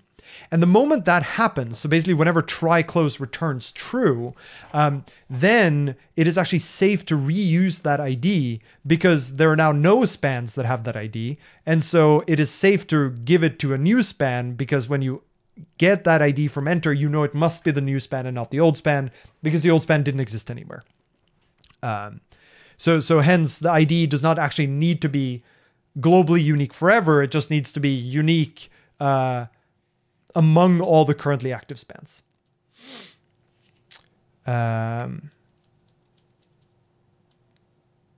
Does it generate a random number, or does it use some sync primitive to make them in a stack-like pattern? Does it use something else? Well, so notice that subscriber here is a trait. It is not an implementation. And actually, writing a type that implements this trait is non-trivial. And we'll see that when we get to the tracing subscriber crate, which provides a lot of the mechanisms for trying to build your own subscriber. Record follows from is the sort of inverse implementation of the follows from method that we saw on spans. Event gets called whenever there's an event, and event, unsurprisingly, the sort of value that's passed to event is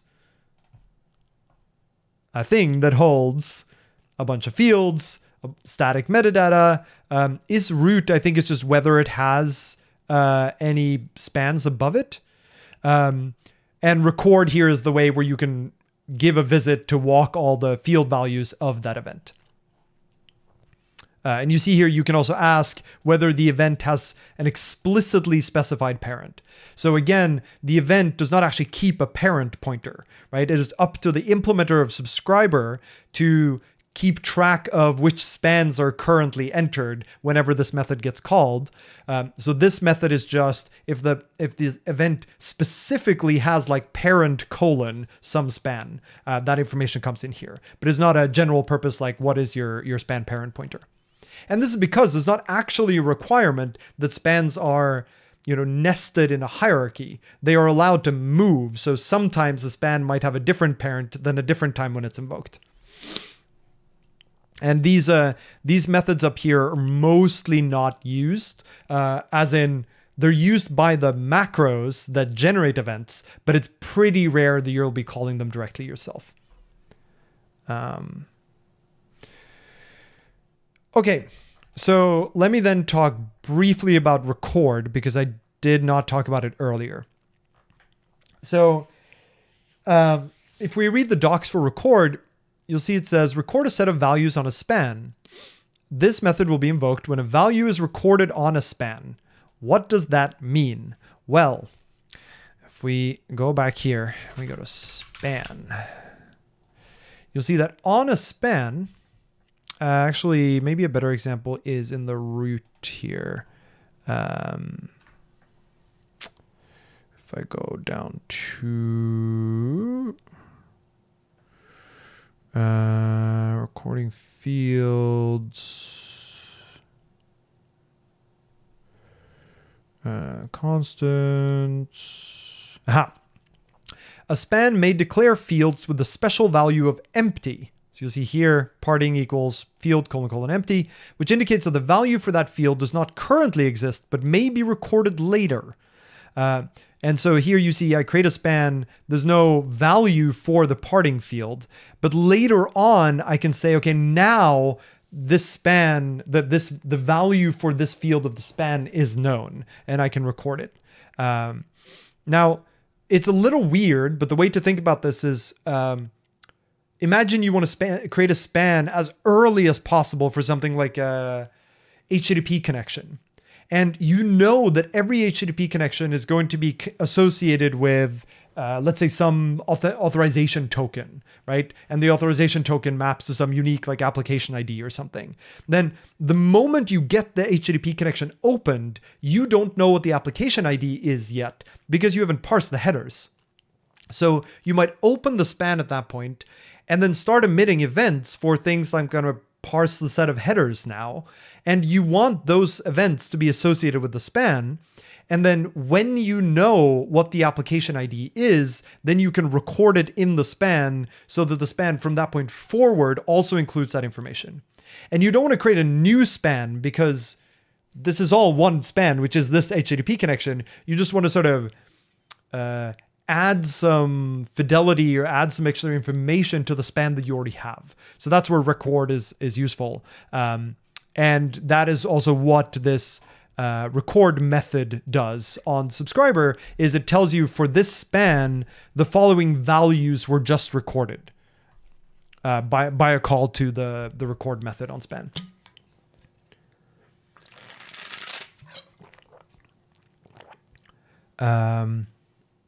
What if the subscriber just ignores the span info? Can it just ignore IDs and always return 0? Or is uniqueness used by the tracing crate? The tracing crate does not enforce any uniqueness here on the IDs. So if you have a subscriber that just always returns 0 for every new span, tracing doesn't really care. But what that means is the subscriber is not going to be able to understand which spans you're actually in, because every time a span is entered, it's just going to be told, well, I entered span 0. And it doesn't know which span that is, because for every span, like all of the spans have an ID of 0. So that's a problem for the subscriber, but I don't think it's I don't think it's a problem for tracing. Okay, so how does one go about implementing this trait? Like if you want to have a subscriber, what do you do? Oh, that is not what I meant to do, but luckily I can fix it. Docs and tracing. Tracing subscriber. So the tracing subscriber crate is a separate crate, but also maintained by the tracing folks, that provides utilities for and implementations of subscribers. It's sort of split into a couple of different segments. So one of them is the, we'll see this if you look at the set of modules. So the format module is the main thing that people use tracing subscriber for, which is, and we'll go look at it right now, it provides a subscriber for formatting and logging tracing data. And so this is the thing that we've been using so far, where it knows how to take event-shaped things from tracing and span-shaped things from tracing and produce this kind of output. And it has a couple of configuration options for like, maybe you don't want the timestamps included, or maybe you don't want colors to be used or bold to be used. Maybe you don't want span information, or, all of this integration with Rust log. All of that is like part of the format subscriber. It has all of this built in. You can configure it, but ultimately it is a way to just sort of quickly get from events and spans to print me something to console. And often that's all you need, right? Like you just want to use tracing as a logging library. Tracing format subscriber, or the subscriber from the format module of tracing subscriber, is usually going to be basically all that you need. Is a super convenient way to get it set up, which is you just call tracing subscriber format module, the init method, and it will create a subscriber, a format subscriber with reasonable defaults, and it will also call the method that we saw earlier, this set global default method on tracing, to set that format subscriber as the global default. So every event, every span is going to emit their information to this format subscriber, which is then going to print it.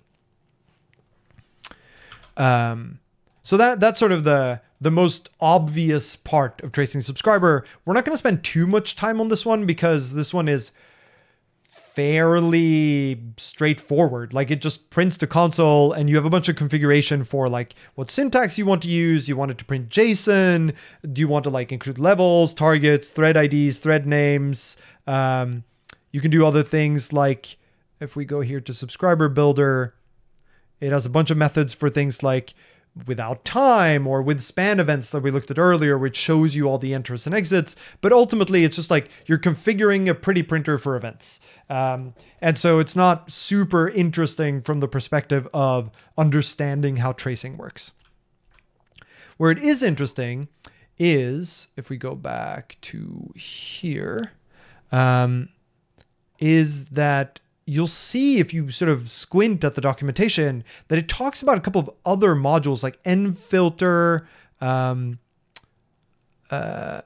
down here it says composing with layers. There's something about like nfilter layers, format layer. Okay, so there's clearly something else going on here, which is that the format subscriber is not a monolith. It's not a giant implementation that has like implementations of the subscriber and span tracking and how to parse environment variables and like all of these other bits.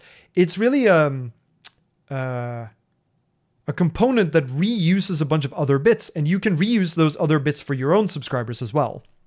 And that is where we get to the other parts of the tracing subscriber crate, in particular, filter and layer and registry. let's look at register. How do I want to do this? Let's talk about layer first.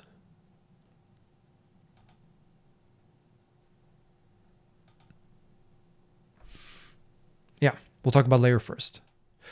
There's one thing I want to mention because the question came up earlier as well before we dive into layers, which is on the subscriber trait, what happens if inside of the implementation of subscriber, you try to do something like write to a file or take a mutex, right? Like something that might actually block. Is that a problem? Well, this question came up a lot earlier too when we were originally looking at this async code up here, and someone asked, well, if we're in async context here, and then the subscriber, when it gets this event, calls some blocking code, like some non-async code, what happens? And the answer is that tracing doesn't do anything special here. Like if you're in async context or not in async context, the subscriber isn't aware, right? The subscriber just sees this method call, which is a blocking method call, right? There's no async here, and it's expected to do what it can do. And so the question becomes, what do you do in here if you need it to do something that takes a longer period of time? Well, inside a function event, you're allowed to write code that's slow. You're allowed to write code that takes forever, but that code is executed in line with the event invocation.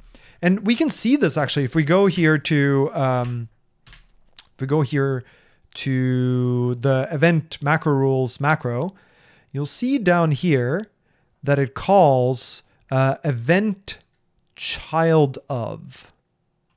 If we go to event child of, let me see if I can dig that up. That's going to be annoying, isn't it? Let's pick it up over here maybe. Might be easier to look.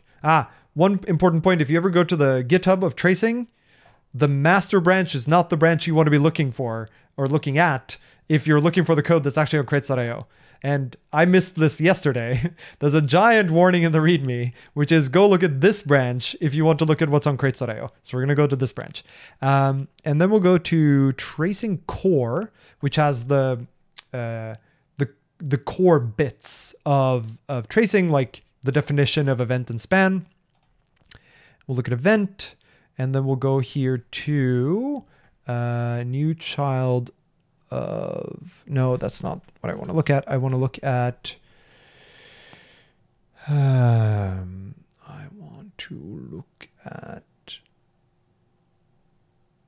yeah,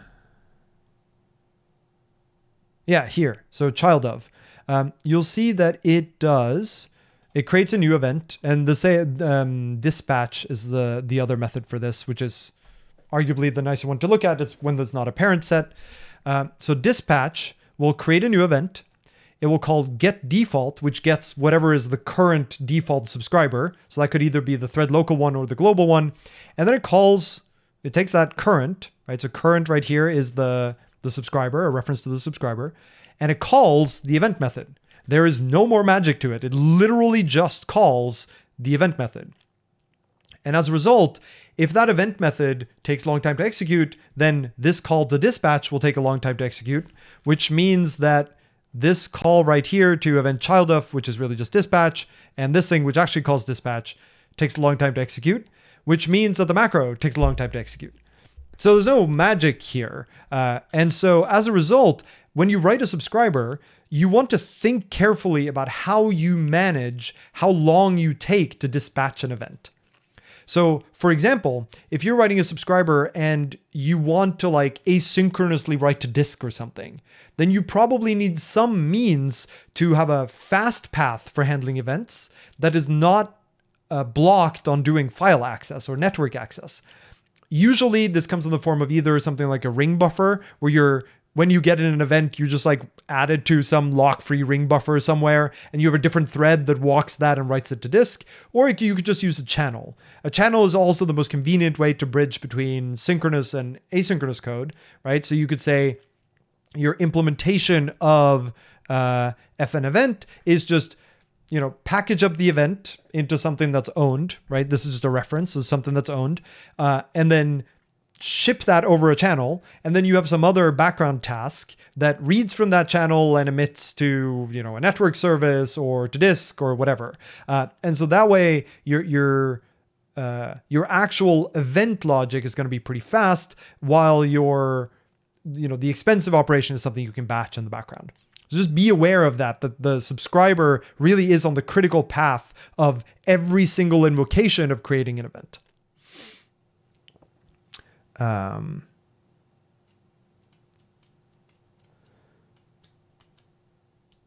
Okay. So with that warning behind us, we can now talk about layer.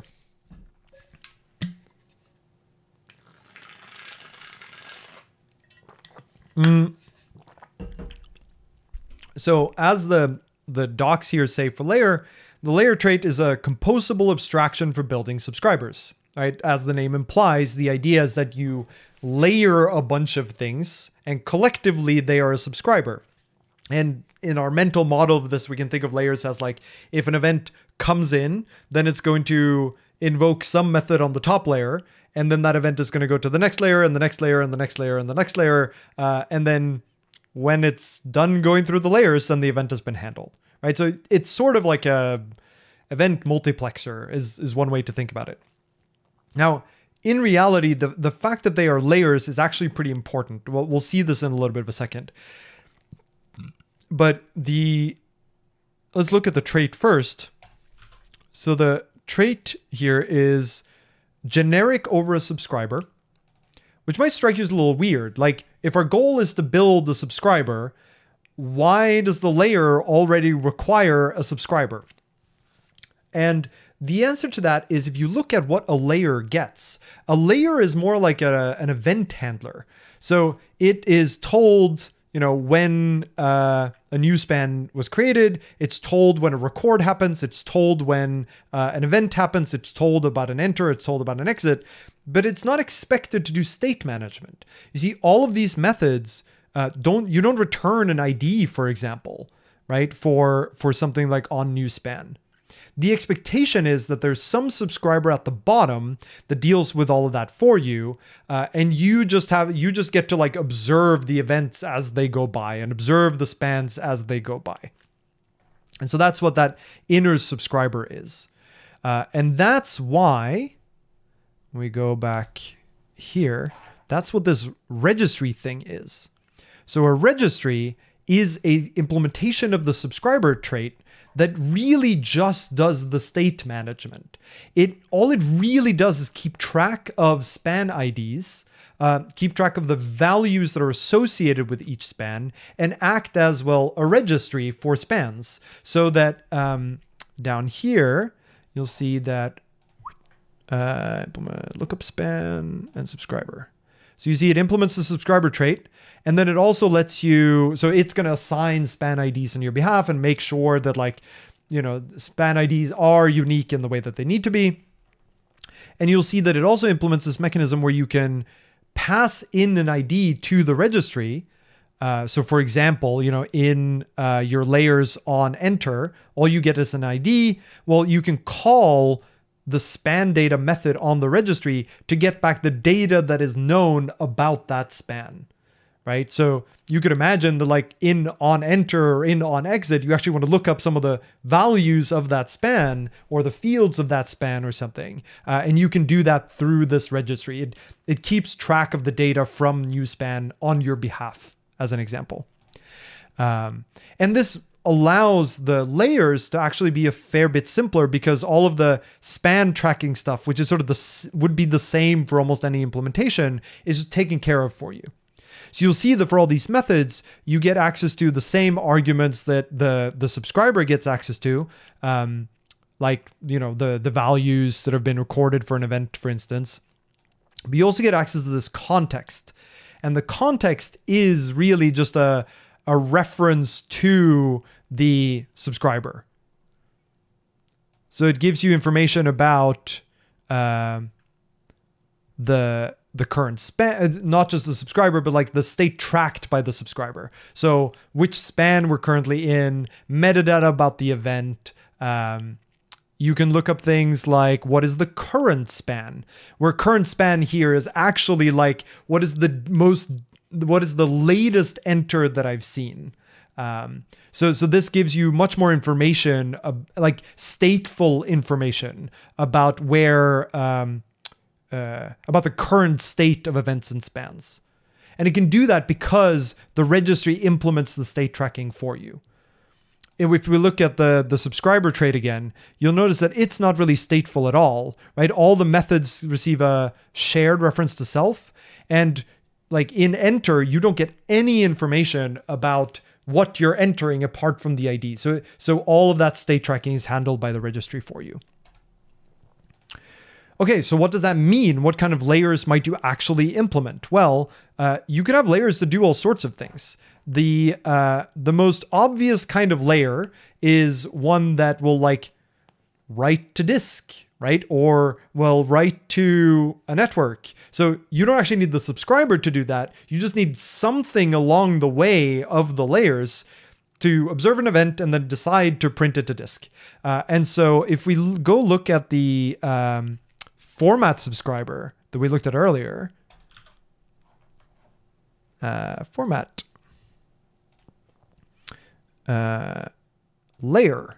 So you see that there's the format subscriber is really a collection of layers, one of which is nfilter, which is we'll get to later, and one of them is the layer that actually prints out to console.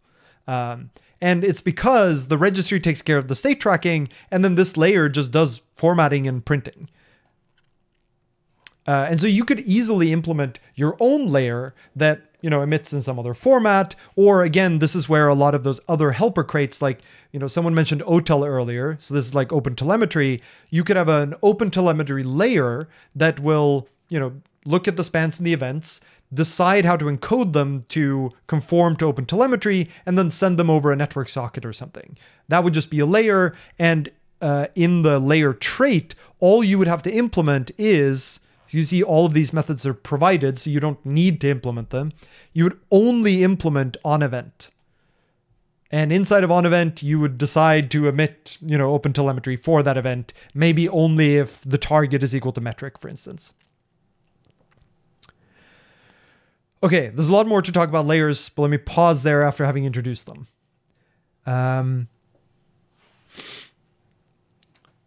How can I be sure the tracing events are not lost? I'm guessing there's no delivery guarantees, so things can get lost. Is there a way to prevent that?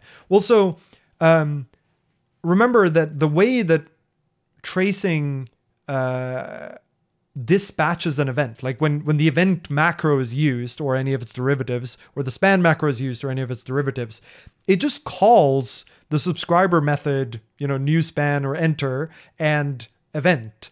And it's entirely up to the subscriber what to do.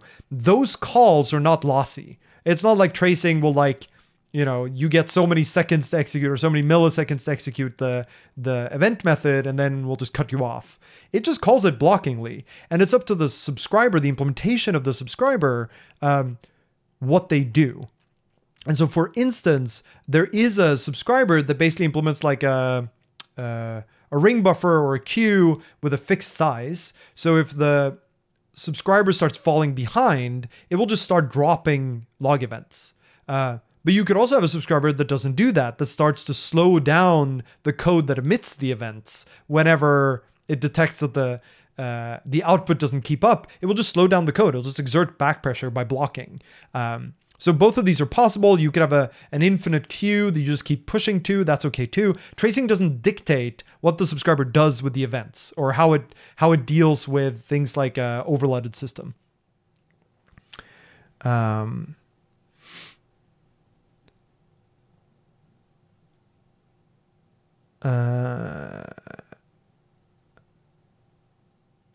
Would structured logging take place in layers? Yes. So as an example, right? So in the onEvent method of a layer, you see here the event that you get, you get a description of the event and you can walk all the fields of it. So you have all the structured information, right? So you can call record, or I guess this would be record. and it will then, that visitor will be invoked for every field, like every field value pair.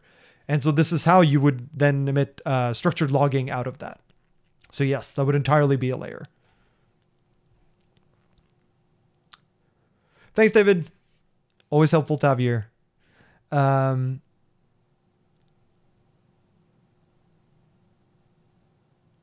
Okay. So the nice thing, of course, with layers is that you can compose them. So yeah, I can have, layer 1 and layer 2, and I can put them on top of each other. And now one will be called and then the other one will be called. There are a couple of things to be aware of when you do that. The first is, if we look at the implementation of layer, one of the methods that you can override is enabled. So you can say this layer is or is not enabled for a particular call site. If we go here, and notice here, so we can return true if the layer is interested in a span or event with the given metadata. So remember, the metadata is sort of the static description of the event or span. And it's similar to the subscriber enabled method. And by default, of course, it always returns true because you want the subscriber to be allowed to choose whether to disable. What's interesting is that this method, and hopefully that's actually kind of intuitive, if you return false from this method, the whole chain sort of stops, right? So if you return false from enabled, that means that you've said this entire block of, layers with a registry at the bottom is not interested in this event. And so if any layer in the stack returns false, then the whole stack, like that represents everything below it in the stack, and tracing will then assume, okay, so I should not emit this event. So this is effectively a global enabling or disabling of a span or an event. It is not just whether this layer cares. It is this layer and all the ones below. Because again, from the point of view of tracing, there is only one subscriber. And that subscriber is the sum total of the stack of layers and the registry. And so returning false from enable means the subscriber does not care about this event. And therefore tracing will just stop emitting it entirely. There are ways to get per layer filtering, and we'll talk about that in a second. But this enabled bit is a way to turn things completely on or off. Which then brings us to one of the most common layers that you'll see over here, which is the env filter layer. And we'll talk about why it's in the filter modules in a second. Filters are sort of special. But the env filter layer is one that can be used for global filtering, and we'll talk about per layer filtering later. And the way that works is it's just going to be a layer in your stack of layers, and its enabled method is determined by what is the level and target of the incoming event, like the event I'm being asked whether is enabled, and what is the value of the environment variable rust log. And if the event that I'm seeing or the span that I'm seeing is not included in the set by rust log, then I will return false. Otherwise, I will return true. And so that's how it ends up just globally enabling or disabling events and spans depending on that environment variable.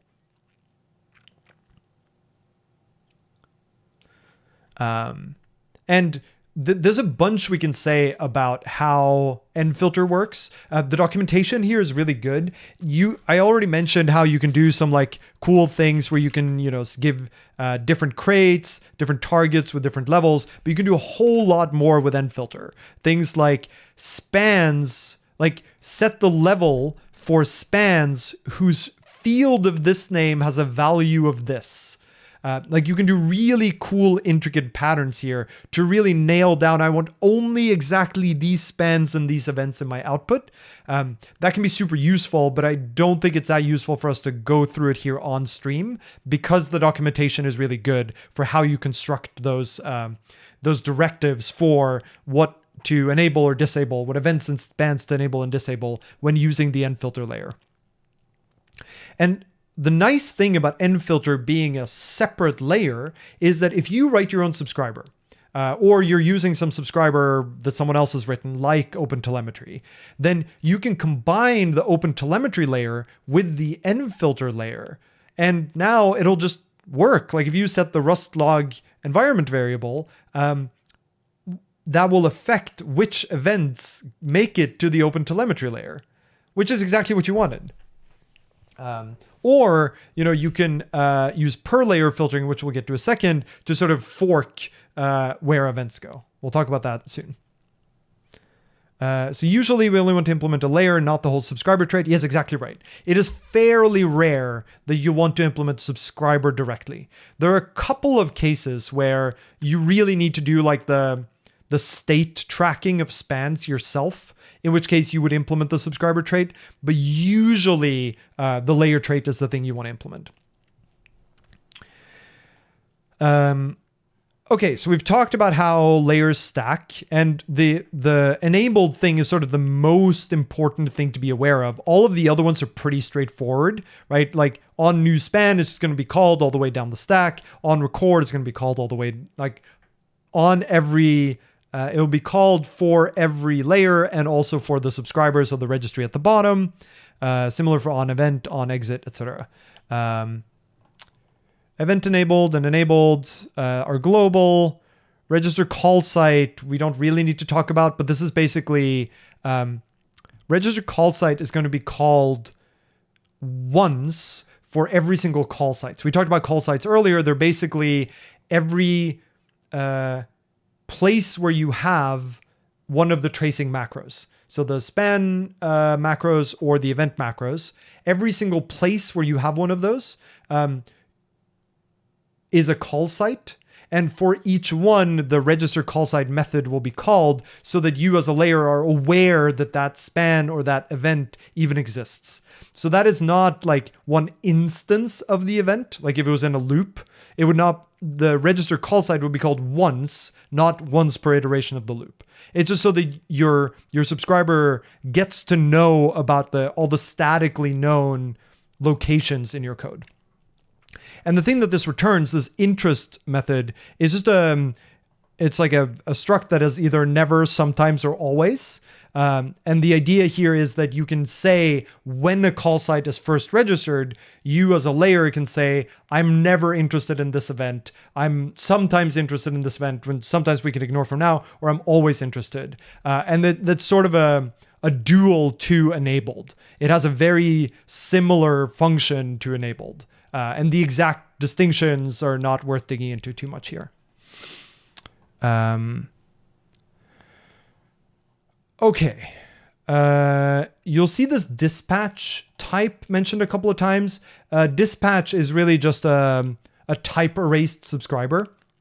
So imagine you construct your subscriber of whatever type, and you want to record it, or you want to set it as the global default or the local default using with default.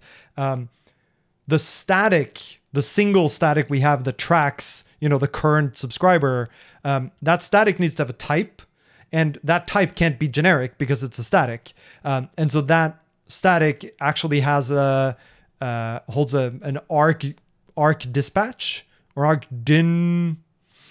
arcdin subscriber.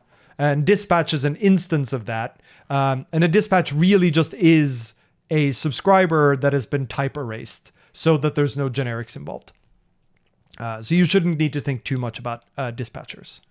The main thing to know about a dispatch is that you can take a dispatch and you can call downcast ref to try to cast the dispatcher, a reference to the dispatcher, back into the subscriber type, which is sometimes useful if you want to access particular information about the current subscriber, if you happen to know which concrete subscriber type it is.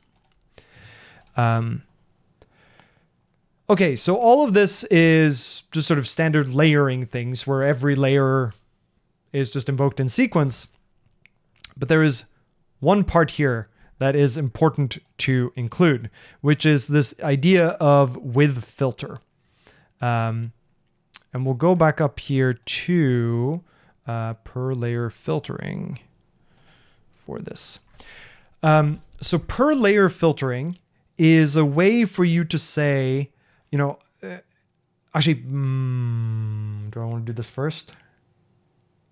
Yeah, just before I get into this, imagine that you want to log both to the console and to a file and to OTel, right? You could do that by just having all of those layers in your stack. There's nothing that says you can only have one output layer, right? Layers are just layers and you can stack them as much as you want. And so there's nothing, you can just stick all of them into your layer stack. But this is where the tie-in to per layer filtering comes in, because you could imagine that, you know, the OTel layer, you only want to emit metrics. The console layer, you only want to emit like info level and above. And the to-disk layer, maybe you want to include debug, but not trace. And so what this really means is you want different filters for the different layers. And when we talked about the enabled method on layer, remember how I said, if you return false from this, the entire event is turned off. It's like, because the stack is now saying, we as a subscriber, like the subscriber that's made up of the layered stack, does not care about this event. So clearly that is not workable, right? Because it would mean that if the OTel layer, for example, did not care about anything that's not a metric, it would return false for enabled, but that would disable all of the non-metric events for every layer, which is not what we want. Hence this idea of per layer filtering.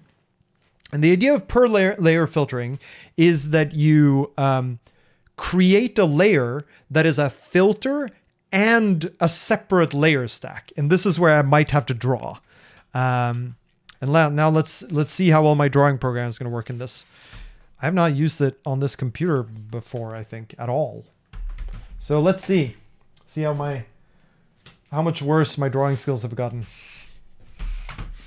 So, and also whether it works. So over here, it's working so far. Over here we have our subscriber. So this whole thing is a subscriber. And inside of the subscriber, the way it actually sort of looks internally is a layer, and this is a layer, and this is a layer, and this is a layer, and this is a layer. And down at the bottom, we have the registry. And the way to think about this in terms of the types, right, is that the type here is, you know, layer, I don't know, 7. Like, let's say the type of this thing is layer 7, generic over registry, right? And remember that the layer trait is generic over an S, where S implements registry. So clearly this thing implements layer because this thing implements registry. Implements subscriber. And that means this whole thing implements subscriber because layer implements subscriber when the S in the layer implements subscriber. And so the type here is, you know, layer 6 of layer 7 of registry. Terrible writing. But this thing implements subscriber because this thing implements subscriber, which is because of this. And then it sort of stacks all the way up here. Now, the idea with per layer filtering is that for one of these layers, what if we sort of expanded it and said that this is actually its own little subscriber, its own little layer. And what we want is to have this be internally, it should have a bunch of filters maybe up top here, and then a bunch of layers. Layer. And the idea is when a method call comes down here, we want the method call to go in here and then down here. And it might get filtered by one of these, and then these layers will not be called, but it should still proceed to the other layers after having gone through this one. So that's the basic thinking. That the filters are sort of local to this whole thing, but in the context of the whole stack, this whole thing is just one layer in the in the outer bit. And so as a result, this filter right here, for instance, is not actually a filter for the whole stack. It is just a filter for this sort of sub-stack.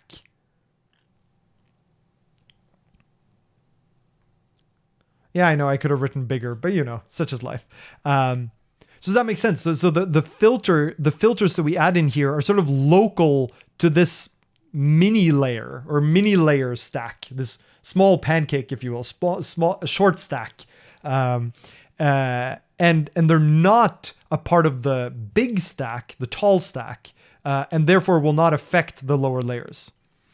What this also means is that for some of the methods, the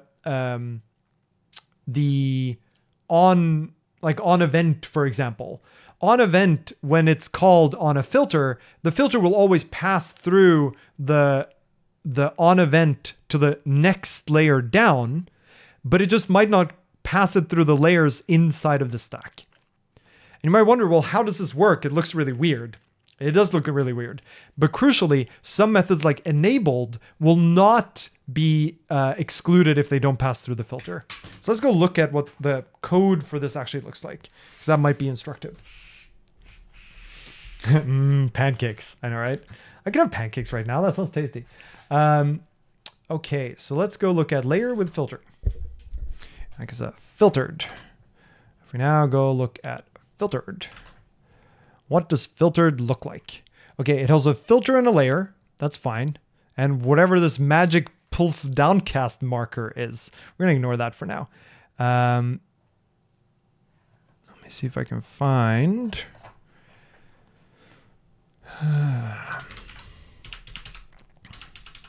No, I want the impl. Search, maybe. Oh no, it's gonna search on the wrong branch. Okay, fine. Maybe I'll just go dev others git clone Tokyo RS tracing.git tracing check out v01x cd tracing subscriber, and then search for this thing.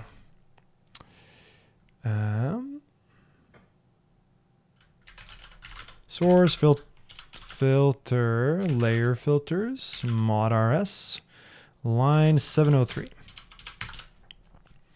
Okay, so let's look here at, so remember filtered has, oh, my computer's gonna be unhappy about this because it needs to parse the entire workspace. There we go. So filtered, the struct that we get back when we construct one of these filtered layers, it holds the filter and the layers separately. And something like on register dispatch or on layer, we just call into the inner layer. And enable, we're going to ignore a little bit for now because it's a little complicated. But if we look at something like on event,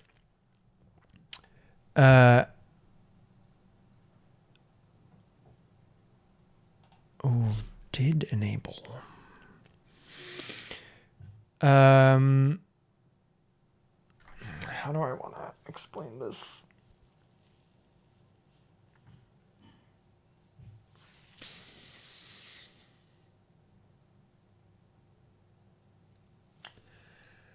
I'm trying to think what the best way is to explain this in a way that's useful.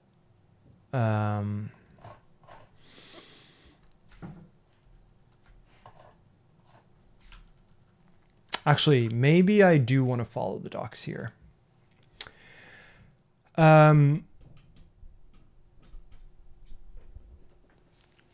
Yeah, let's follow the docs first and then look at the code. So there are these two traits, there's layer and filter. And filter is a super straightforward one. If we look at here, like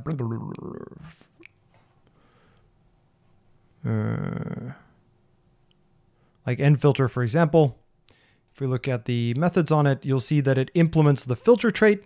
And the filter trait is mostly just the enabled method, right? Which is, you know, it's a filter. Like, does this filter the thing through or not? is the only thing that you really need to do, need to express if you are a filter. And the idea is that if you combine a filter with a layer, then that layer and anything that lies below that layer will be subject to the results of that filter.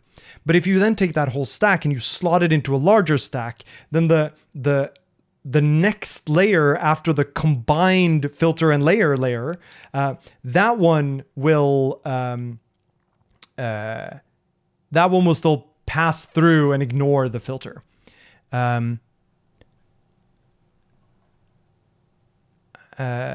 you can construct filters from all sorts of things. So it doesn't have to be like a fancy struct that implements a trait. Like you can have a filter function, for example. So the filter module of tracing subscriber has a filter function method that just is given the metadata for a given, the statically known information about an event in a span. And it's just supposed to return true if that thing is interesting as part of the filter and false otherwise. So in this case, for example, it checks whether the target is equal to HTTP access. You could imagine a similar kind of filter for, has target set to metric. And in fact, I think they give an example of that, but maybe not. And so here you see an example of how you might combine these kinds of layers. So the info layers here are layer A, layer B, and those are filtered based on only things that have level info. But that whole stack, and this is the sort of thing I was drawing earlier, that whole stack of layers you can insert as a single layer in the whole in the overall subscriber. And similarly here, layer C can have its own set of filters, and that filter will only apply to the things inside of layer C, just like this filter will only apply to these filters here that are inside that packaged layer and will not apply cross layers.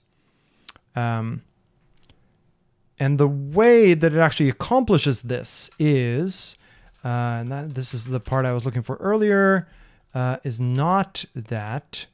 It is 703. Where's the method that calls layer? So on event, for example, is just like, did I enable this event? If so, then call the event on the layer, right? So this is the filtering part of, if it's not filtered, or if it is filtered, then don't call on event and vice versa. But crucially, the part where it actually constructs the layer on layer. So this is where there's a little bit of magic. This is this magic pull downcast marker. I don't actually know what this thing does internally. I think it just keeps track of what the real value for the filter is, and it does some like type erasure. But the basic construction here is that you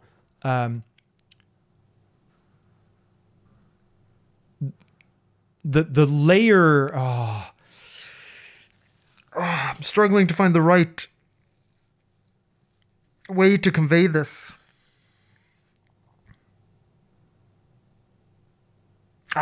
Okay. I know how to do this.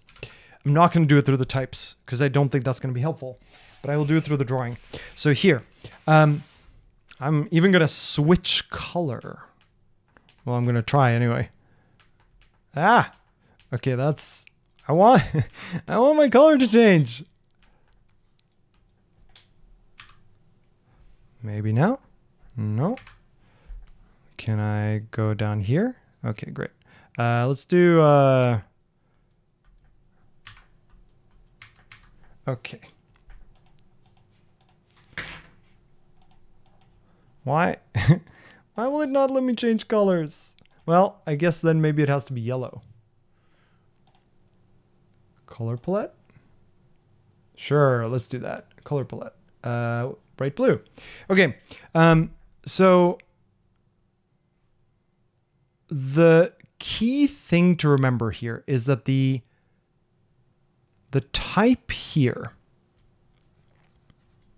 this type, so there's the sort of type boundary here. There's an implementation of a type here of layer, and this one is allowed to not emit events. But there's also a type for this overall thing.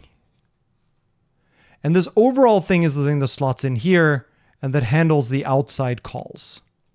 And so this outside type can choose to call into the inner one and then call into the outer one, because this is the filter and this is the next layer when the whole thing is stacked into the overall one. I don't know if that helps you, but I think the mental model is clear, which is if you insert a stack of pancakes that has filters internally in it into this larger stack of pancakes, then the filters apply only to the local stack of pancakes and not to the next layer in the larger stack. And I'm going to not try to show you the code because I think, one of the challenges with the tracing code base is that it is very optimized to aggressively get rid of events and spans as early as possible if no one cares about them. And so the code ends up being more complicated here than the sort of mental model that's needed to work with them, as evidenced by, types like this. And so I'm not going to try to dive into how it accomplishes this, but just trust me that it does, I guess. Okay, I'm going to take questions there, given that I rambled for a bit, and see whether I can help clarify any of the things I rambled about. I guess one clear question is, does the distinction between a global filter and a per layer filter make sense? Is that distinction clear?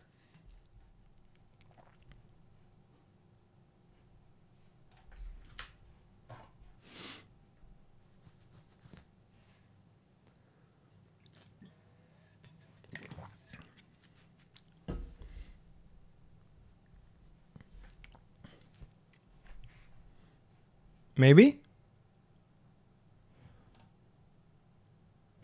Hopefully I've not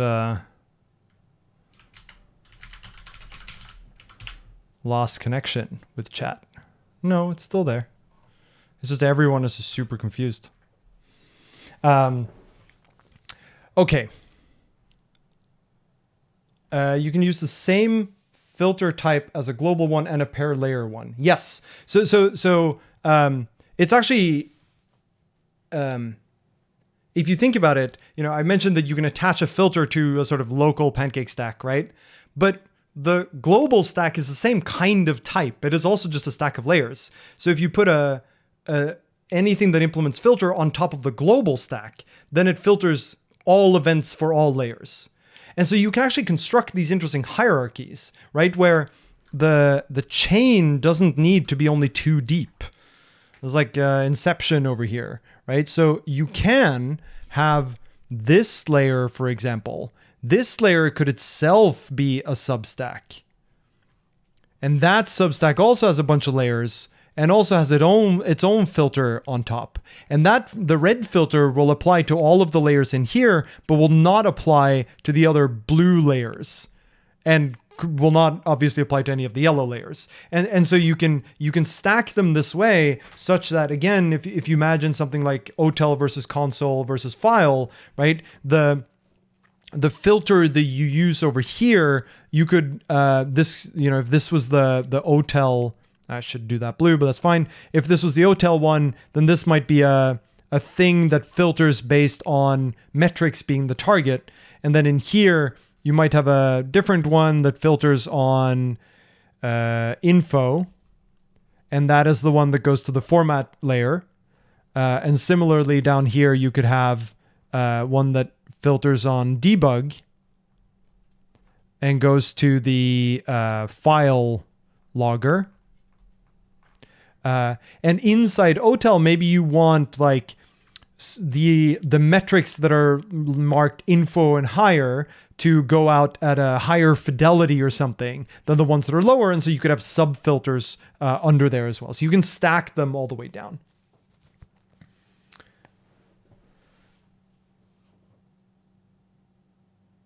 Can you modify some layer filter at runtime? For example, can you runtime change logging level for some layer? So kind of.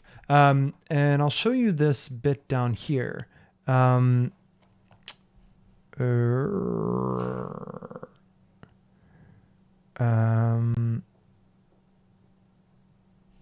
I think that's over in tracing.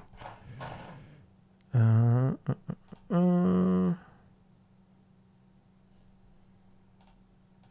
it's called rebuild. Is it in here then? Rebuild.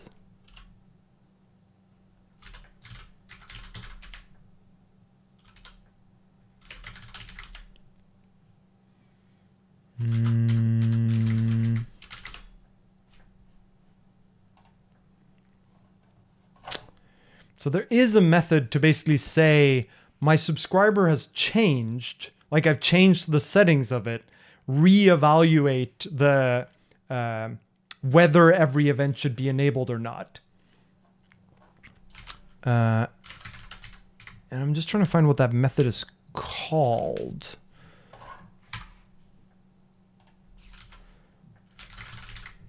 But now, of course, I cannot find it.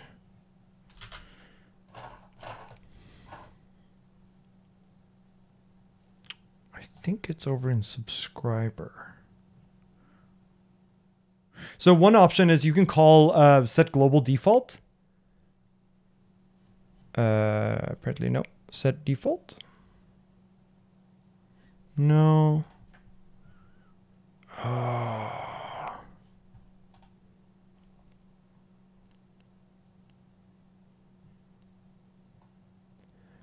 It's not an internal method, is it? Let me see if I can find it here. Tracing core call sites.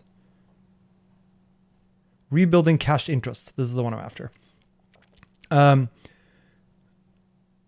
Okay, so this is in the call site module of Tracing Core. I mentioned what call sites are. And there's a way where you can rebuild the sort of cached information about which events and which spans are enabled, disabled, like basically which ones some subscriber is interested in. And it is by calling this rebuild interest cache method. So if you modify your subscriber in such a way that it's, let's say, more restrictive or less restrictive, then you can call this method in order for the... I think you even have to call this method unless you go through a couple of other methods that do it automatically for you, so that all of the call sites are going to recognize that, oh, I was disabled, so I was doing the shortcut for, do nothing, but now I need to reconsider whether I'm enabled or not on the next time I call. So calling this is quite expensive, right? It recomputes a bunch of levels, and yeah, it's a very expensive operation. It basically needs to reevaluate every call site. So it's pretty expensive, but it is the method that you call if your subscriber configuration changes. And I think this says here too, like this function is intended for runtime reconfiguration of filters on traces where the filter recalculation is much less frequent than trace events are. So basically, it's rare that you change the configuration. If you have a case where your configuration actually changes very often, you don't want to be calling this method because it's so expensive. Instead, you want your subscriber to just not disable things. So essentially, you want it to indicate this interest sometimes rather than interest never. And that way, so this is the sort of distinction between interest that we talked about briefly and enabled. So if interest is never, then the call site is disabled entirely. If interest is always, then the enabled method is never called. And if interest is sometimes, then enabled is called for every event.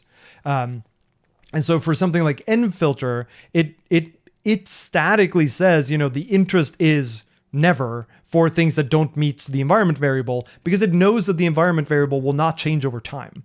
But if you had something that was fully dynamically configured, it would have to return interest sometimes, so that the enabled method is called every time there's an event. But of course, now dispatching events is more expensive because each one needs to call this enabled method. And so it depends on how frequently you change the configuration, whether you want it to be the interest and the call to enable to be cached, and then call this rebuild interest cache whenever the configuration changes, or whether you want enable to just be called every time.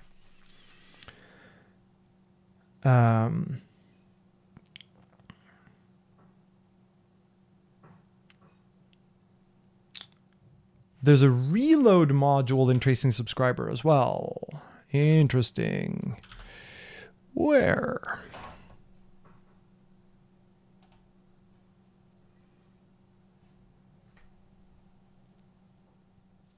No, so this module is slightly different. This is to basically allow a hot swappable layer.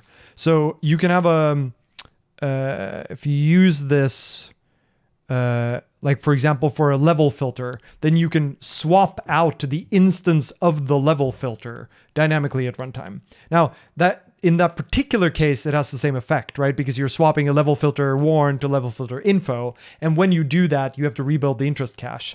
But that is a more specific case of the problem, right? Where you have one instance of a layer and you just want to swap out that layer. That doesn't necessarily mean that your filtering is more or less restrictive, right? Imagine you have a layer, for instance, that doesn't do any filtering. It just like writes to disk whatever it gets. Then if you swap it out with something that writes to a different file, for instance, so this could be used for a rotational file logger, then just because you swapped out the subscriber does not mean you need to rebuild the interest cache. So reload is a more general purpose mechanism for just having layers where you can swap out the instance of that layer over time.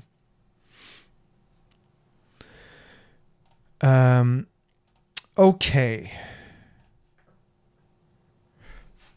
Let's see, so I touched on that, I touched on this, touched on that, I talked about async, talked about blocking, talked about the level suspends and events, layers, filters, subscribers. I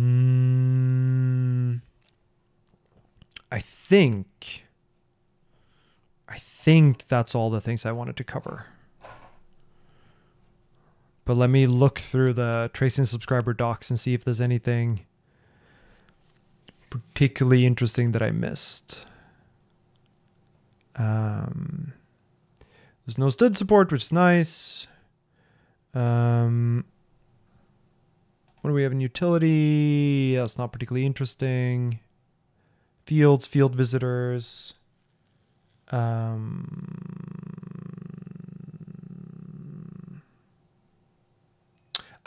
think the last thing I want to talk about is just a couple of maybe interesting subscribers, but I'll leave that to the very end. But I think I'm done on sort of tracing core topics. How do you actually change the properties of the filter with the rebuild cache? So if you can get access to a subscriber, right? So you can get access to the subscriber by calling here subscriber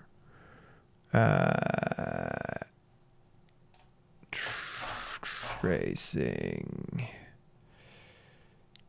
dispatcher.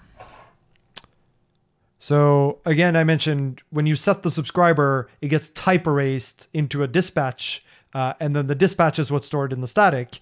So you can call the get default method inside of the dispatch module. And when you do that, you get back, or you pass in a closure, and that closure gets given a reference to the current dispatcher. And then on the dispatcher, you can call downcast in order to cast the dispatcher back into a reference to the subscriber type, right? So that would be, the type of your whole little layering stack. And when you then have the type of your layering stack, then over here, when you have that layer stack, and we look at the type like layered, you'll see that layered in turn allows you to downcast into either the type of the, like a layer is fundamentally, the top and the rest, right? And downcast ref will let you either downcast into the type of the head of the layer, the top layer, or it will call downcast ref on the rest. And so as a result, you can downcast into the type of any given layer. And so that gives you then a reference to a particular layer in the stack. And you can nest these, right? As if you have these sort of substacks that are injected in as batches of layers. So ultimately you can always find your way from the dispatch all the way into an individual layer. And then when you have that individual layer, you only have a shared reference to it, right? Because it's stored in a static. But if you have something like an atomic bool in there, you could change that atomic bool or atomic usize using atomic operations in order to make, or you could be a mutex for that matter, in order to change the configurations of that layer.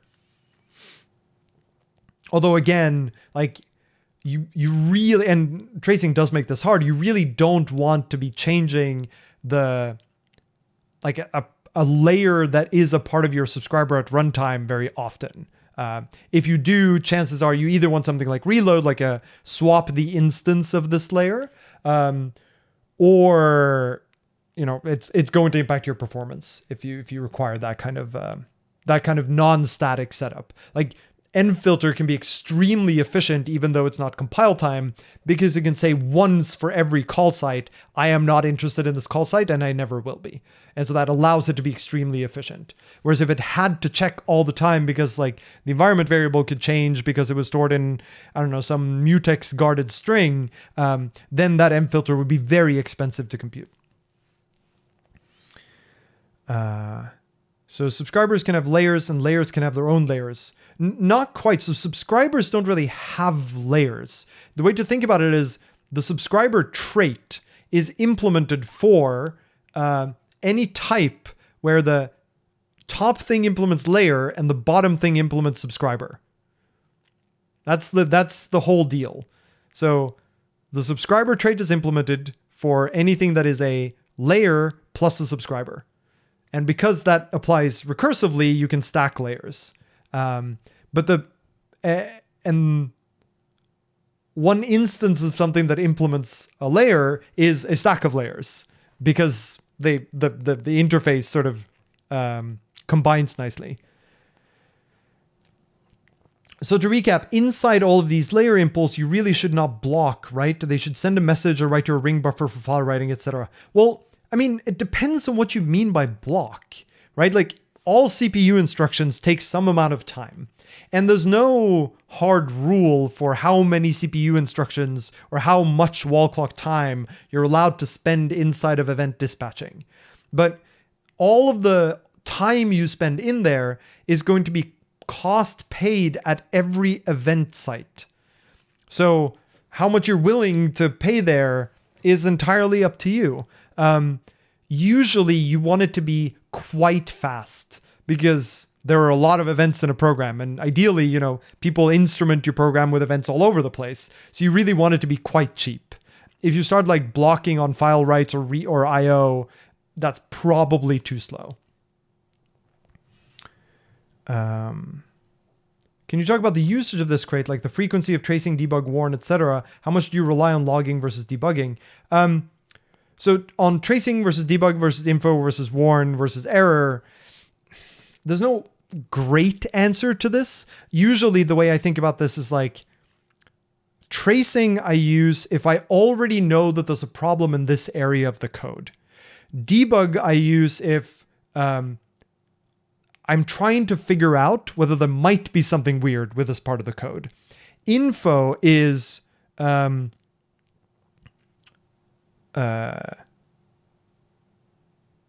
commonplace operations that are useful for understanding what the application is doing. Warn is something weird happened, but it's nothing's on fire, nothing's wrong, it's just something was weird. And then error is something is wrong. That's like roughly the mental model that I have. And it's tempting to make a lot more things debug or a lot more things trace just so that they don't show up in your logs all the way.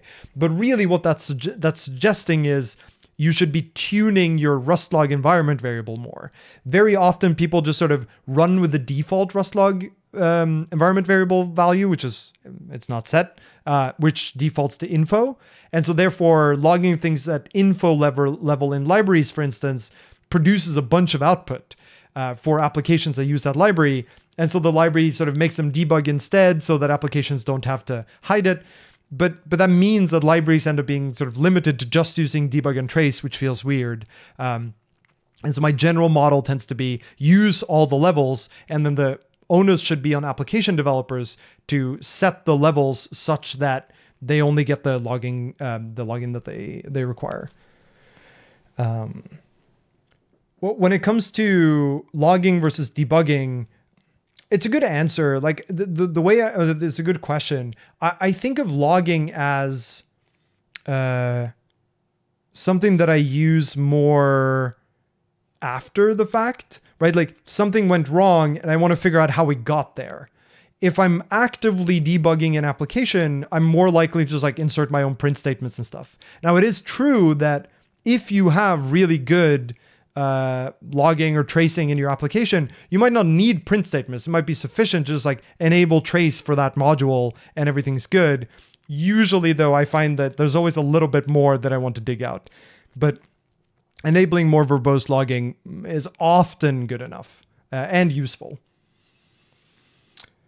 If I had 2 subscribers, one for stood out and one for a TUI, how do I disable the default subscriber to standard out when I launch the TUI?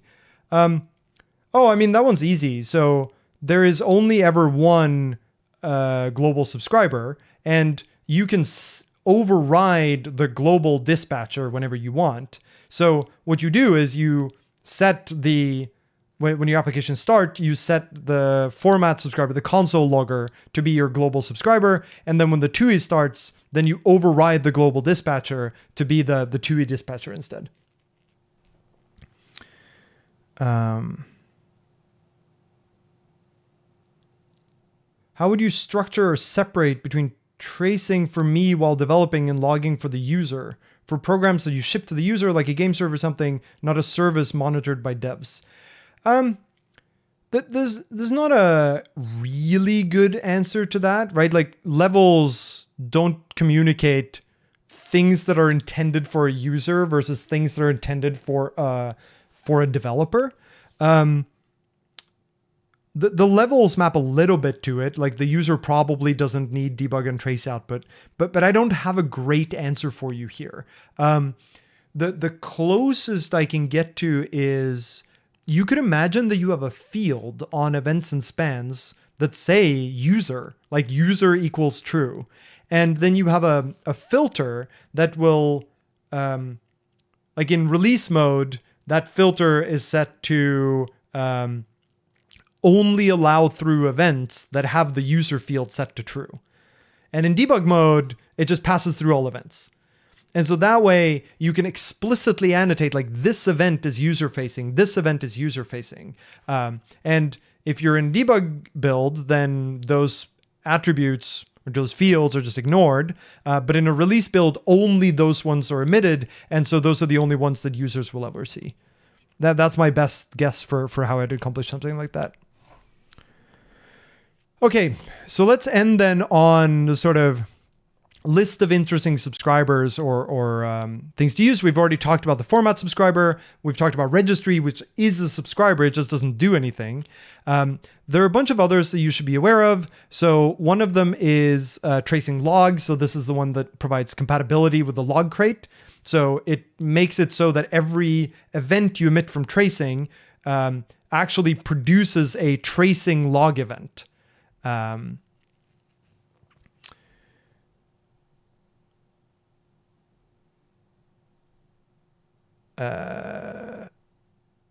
Sorry, this is the one that goes the other way around. This is the one where dependencies use logs, so they use the log macros to log things. The tracing log allows those events to also be picked up by as tracing events by tracing subscribers.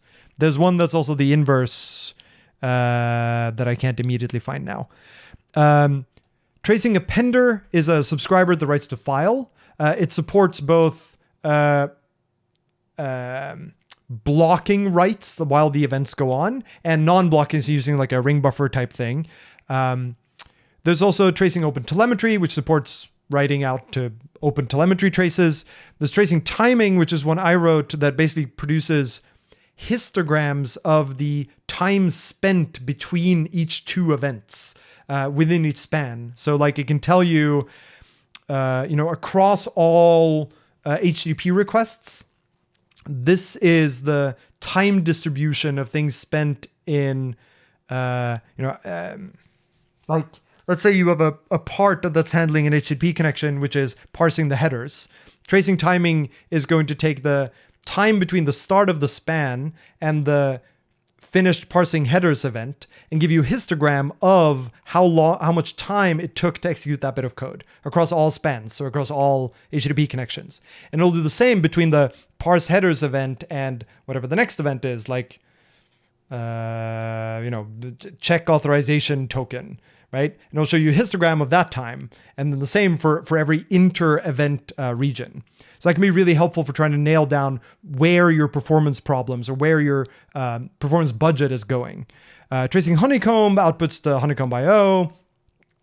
We talked a little bit about these sort of Axum and Actix Web type integrations that automatically annotate spans and events for Actix Web and Axum applications. There's one more. Right, there's sentry tracing, of course.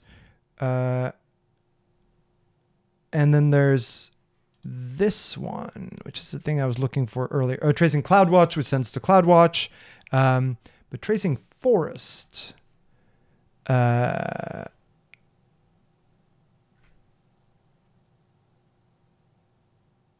that's not the one I was thinking of. I'm trying to find David's tree logger, but now I cannot for the life of me find it. Oh, is it just tracing tree? Why is that not in this list? That's what I want to know.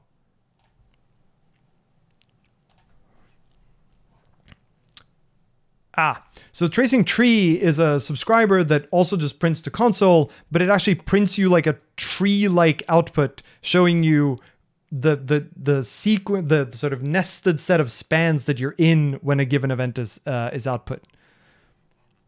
And so it's a neat way to get a more structured look at the output. It's probably not what you would use for like ongoing logging output, but it can be really nice.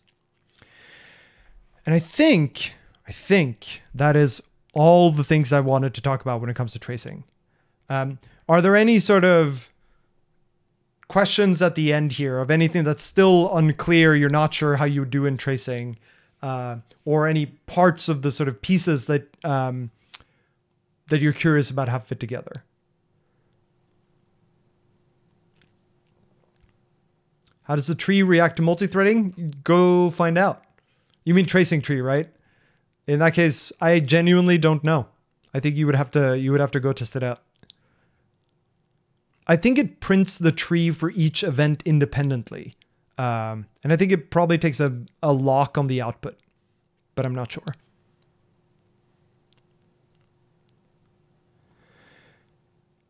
Okay, it doesn't look like there are any questions at the end here, so I think that's it. I think we did tracing finally. It's been requested so many times, and finally now we're through it. Well, I hope this was useful. I hope you found it interesting, and I'll see you in a later video.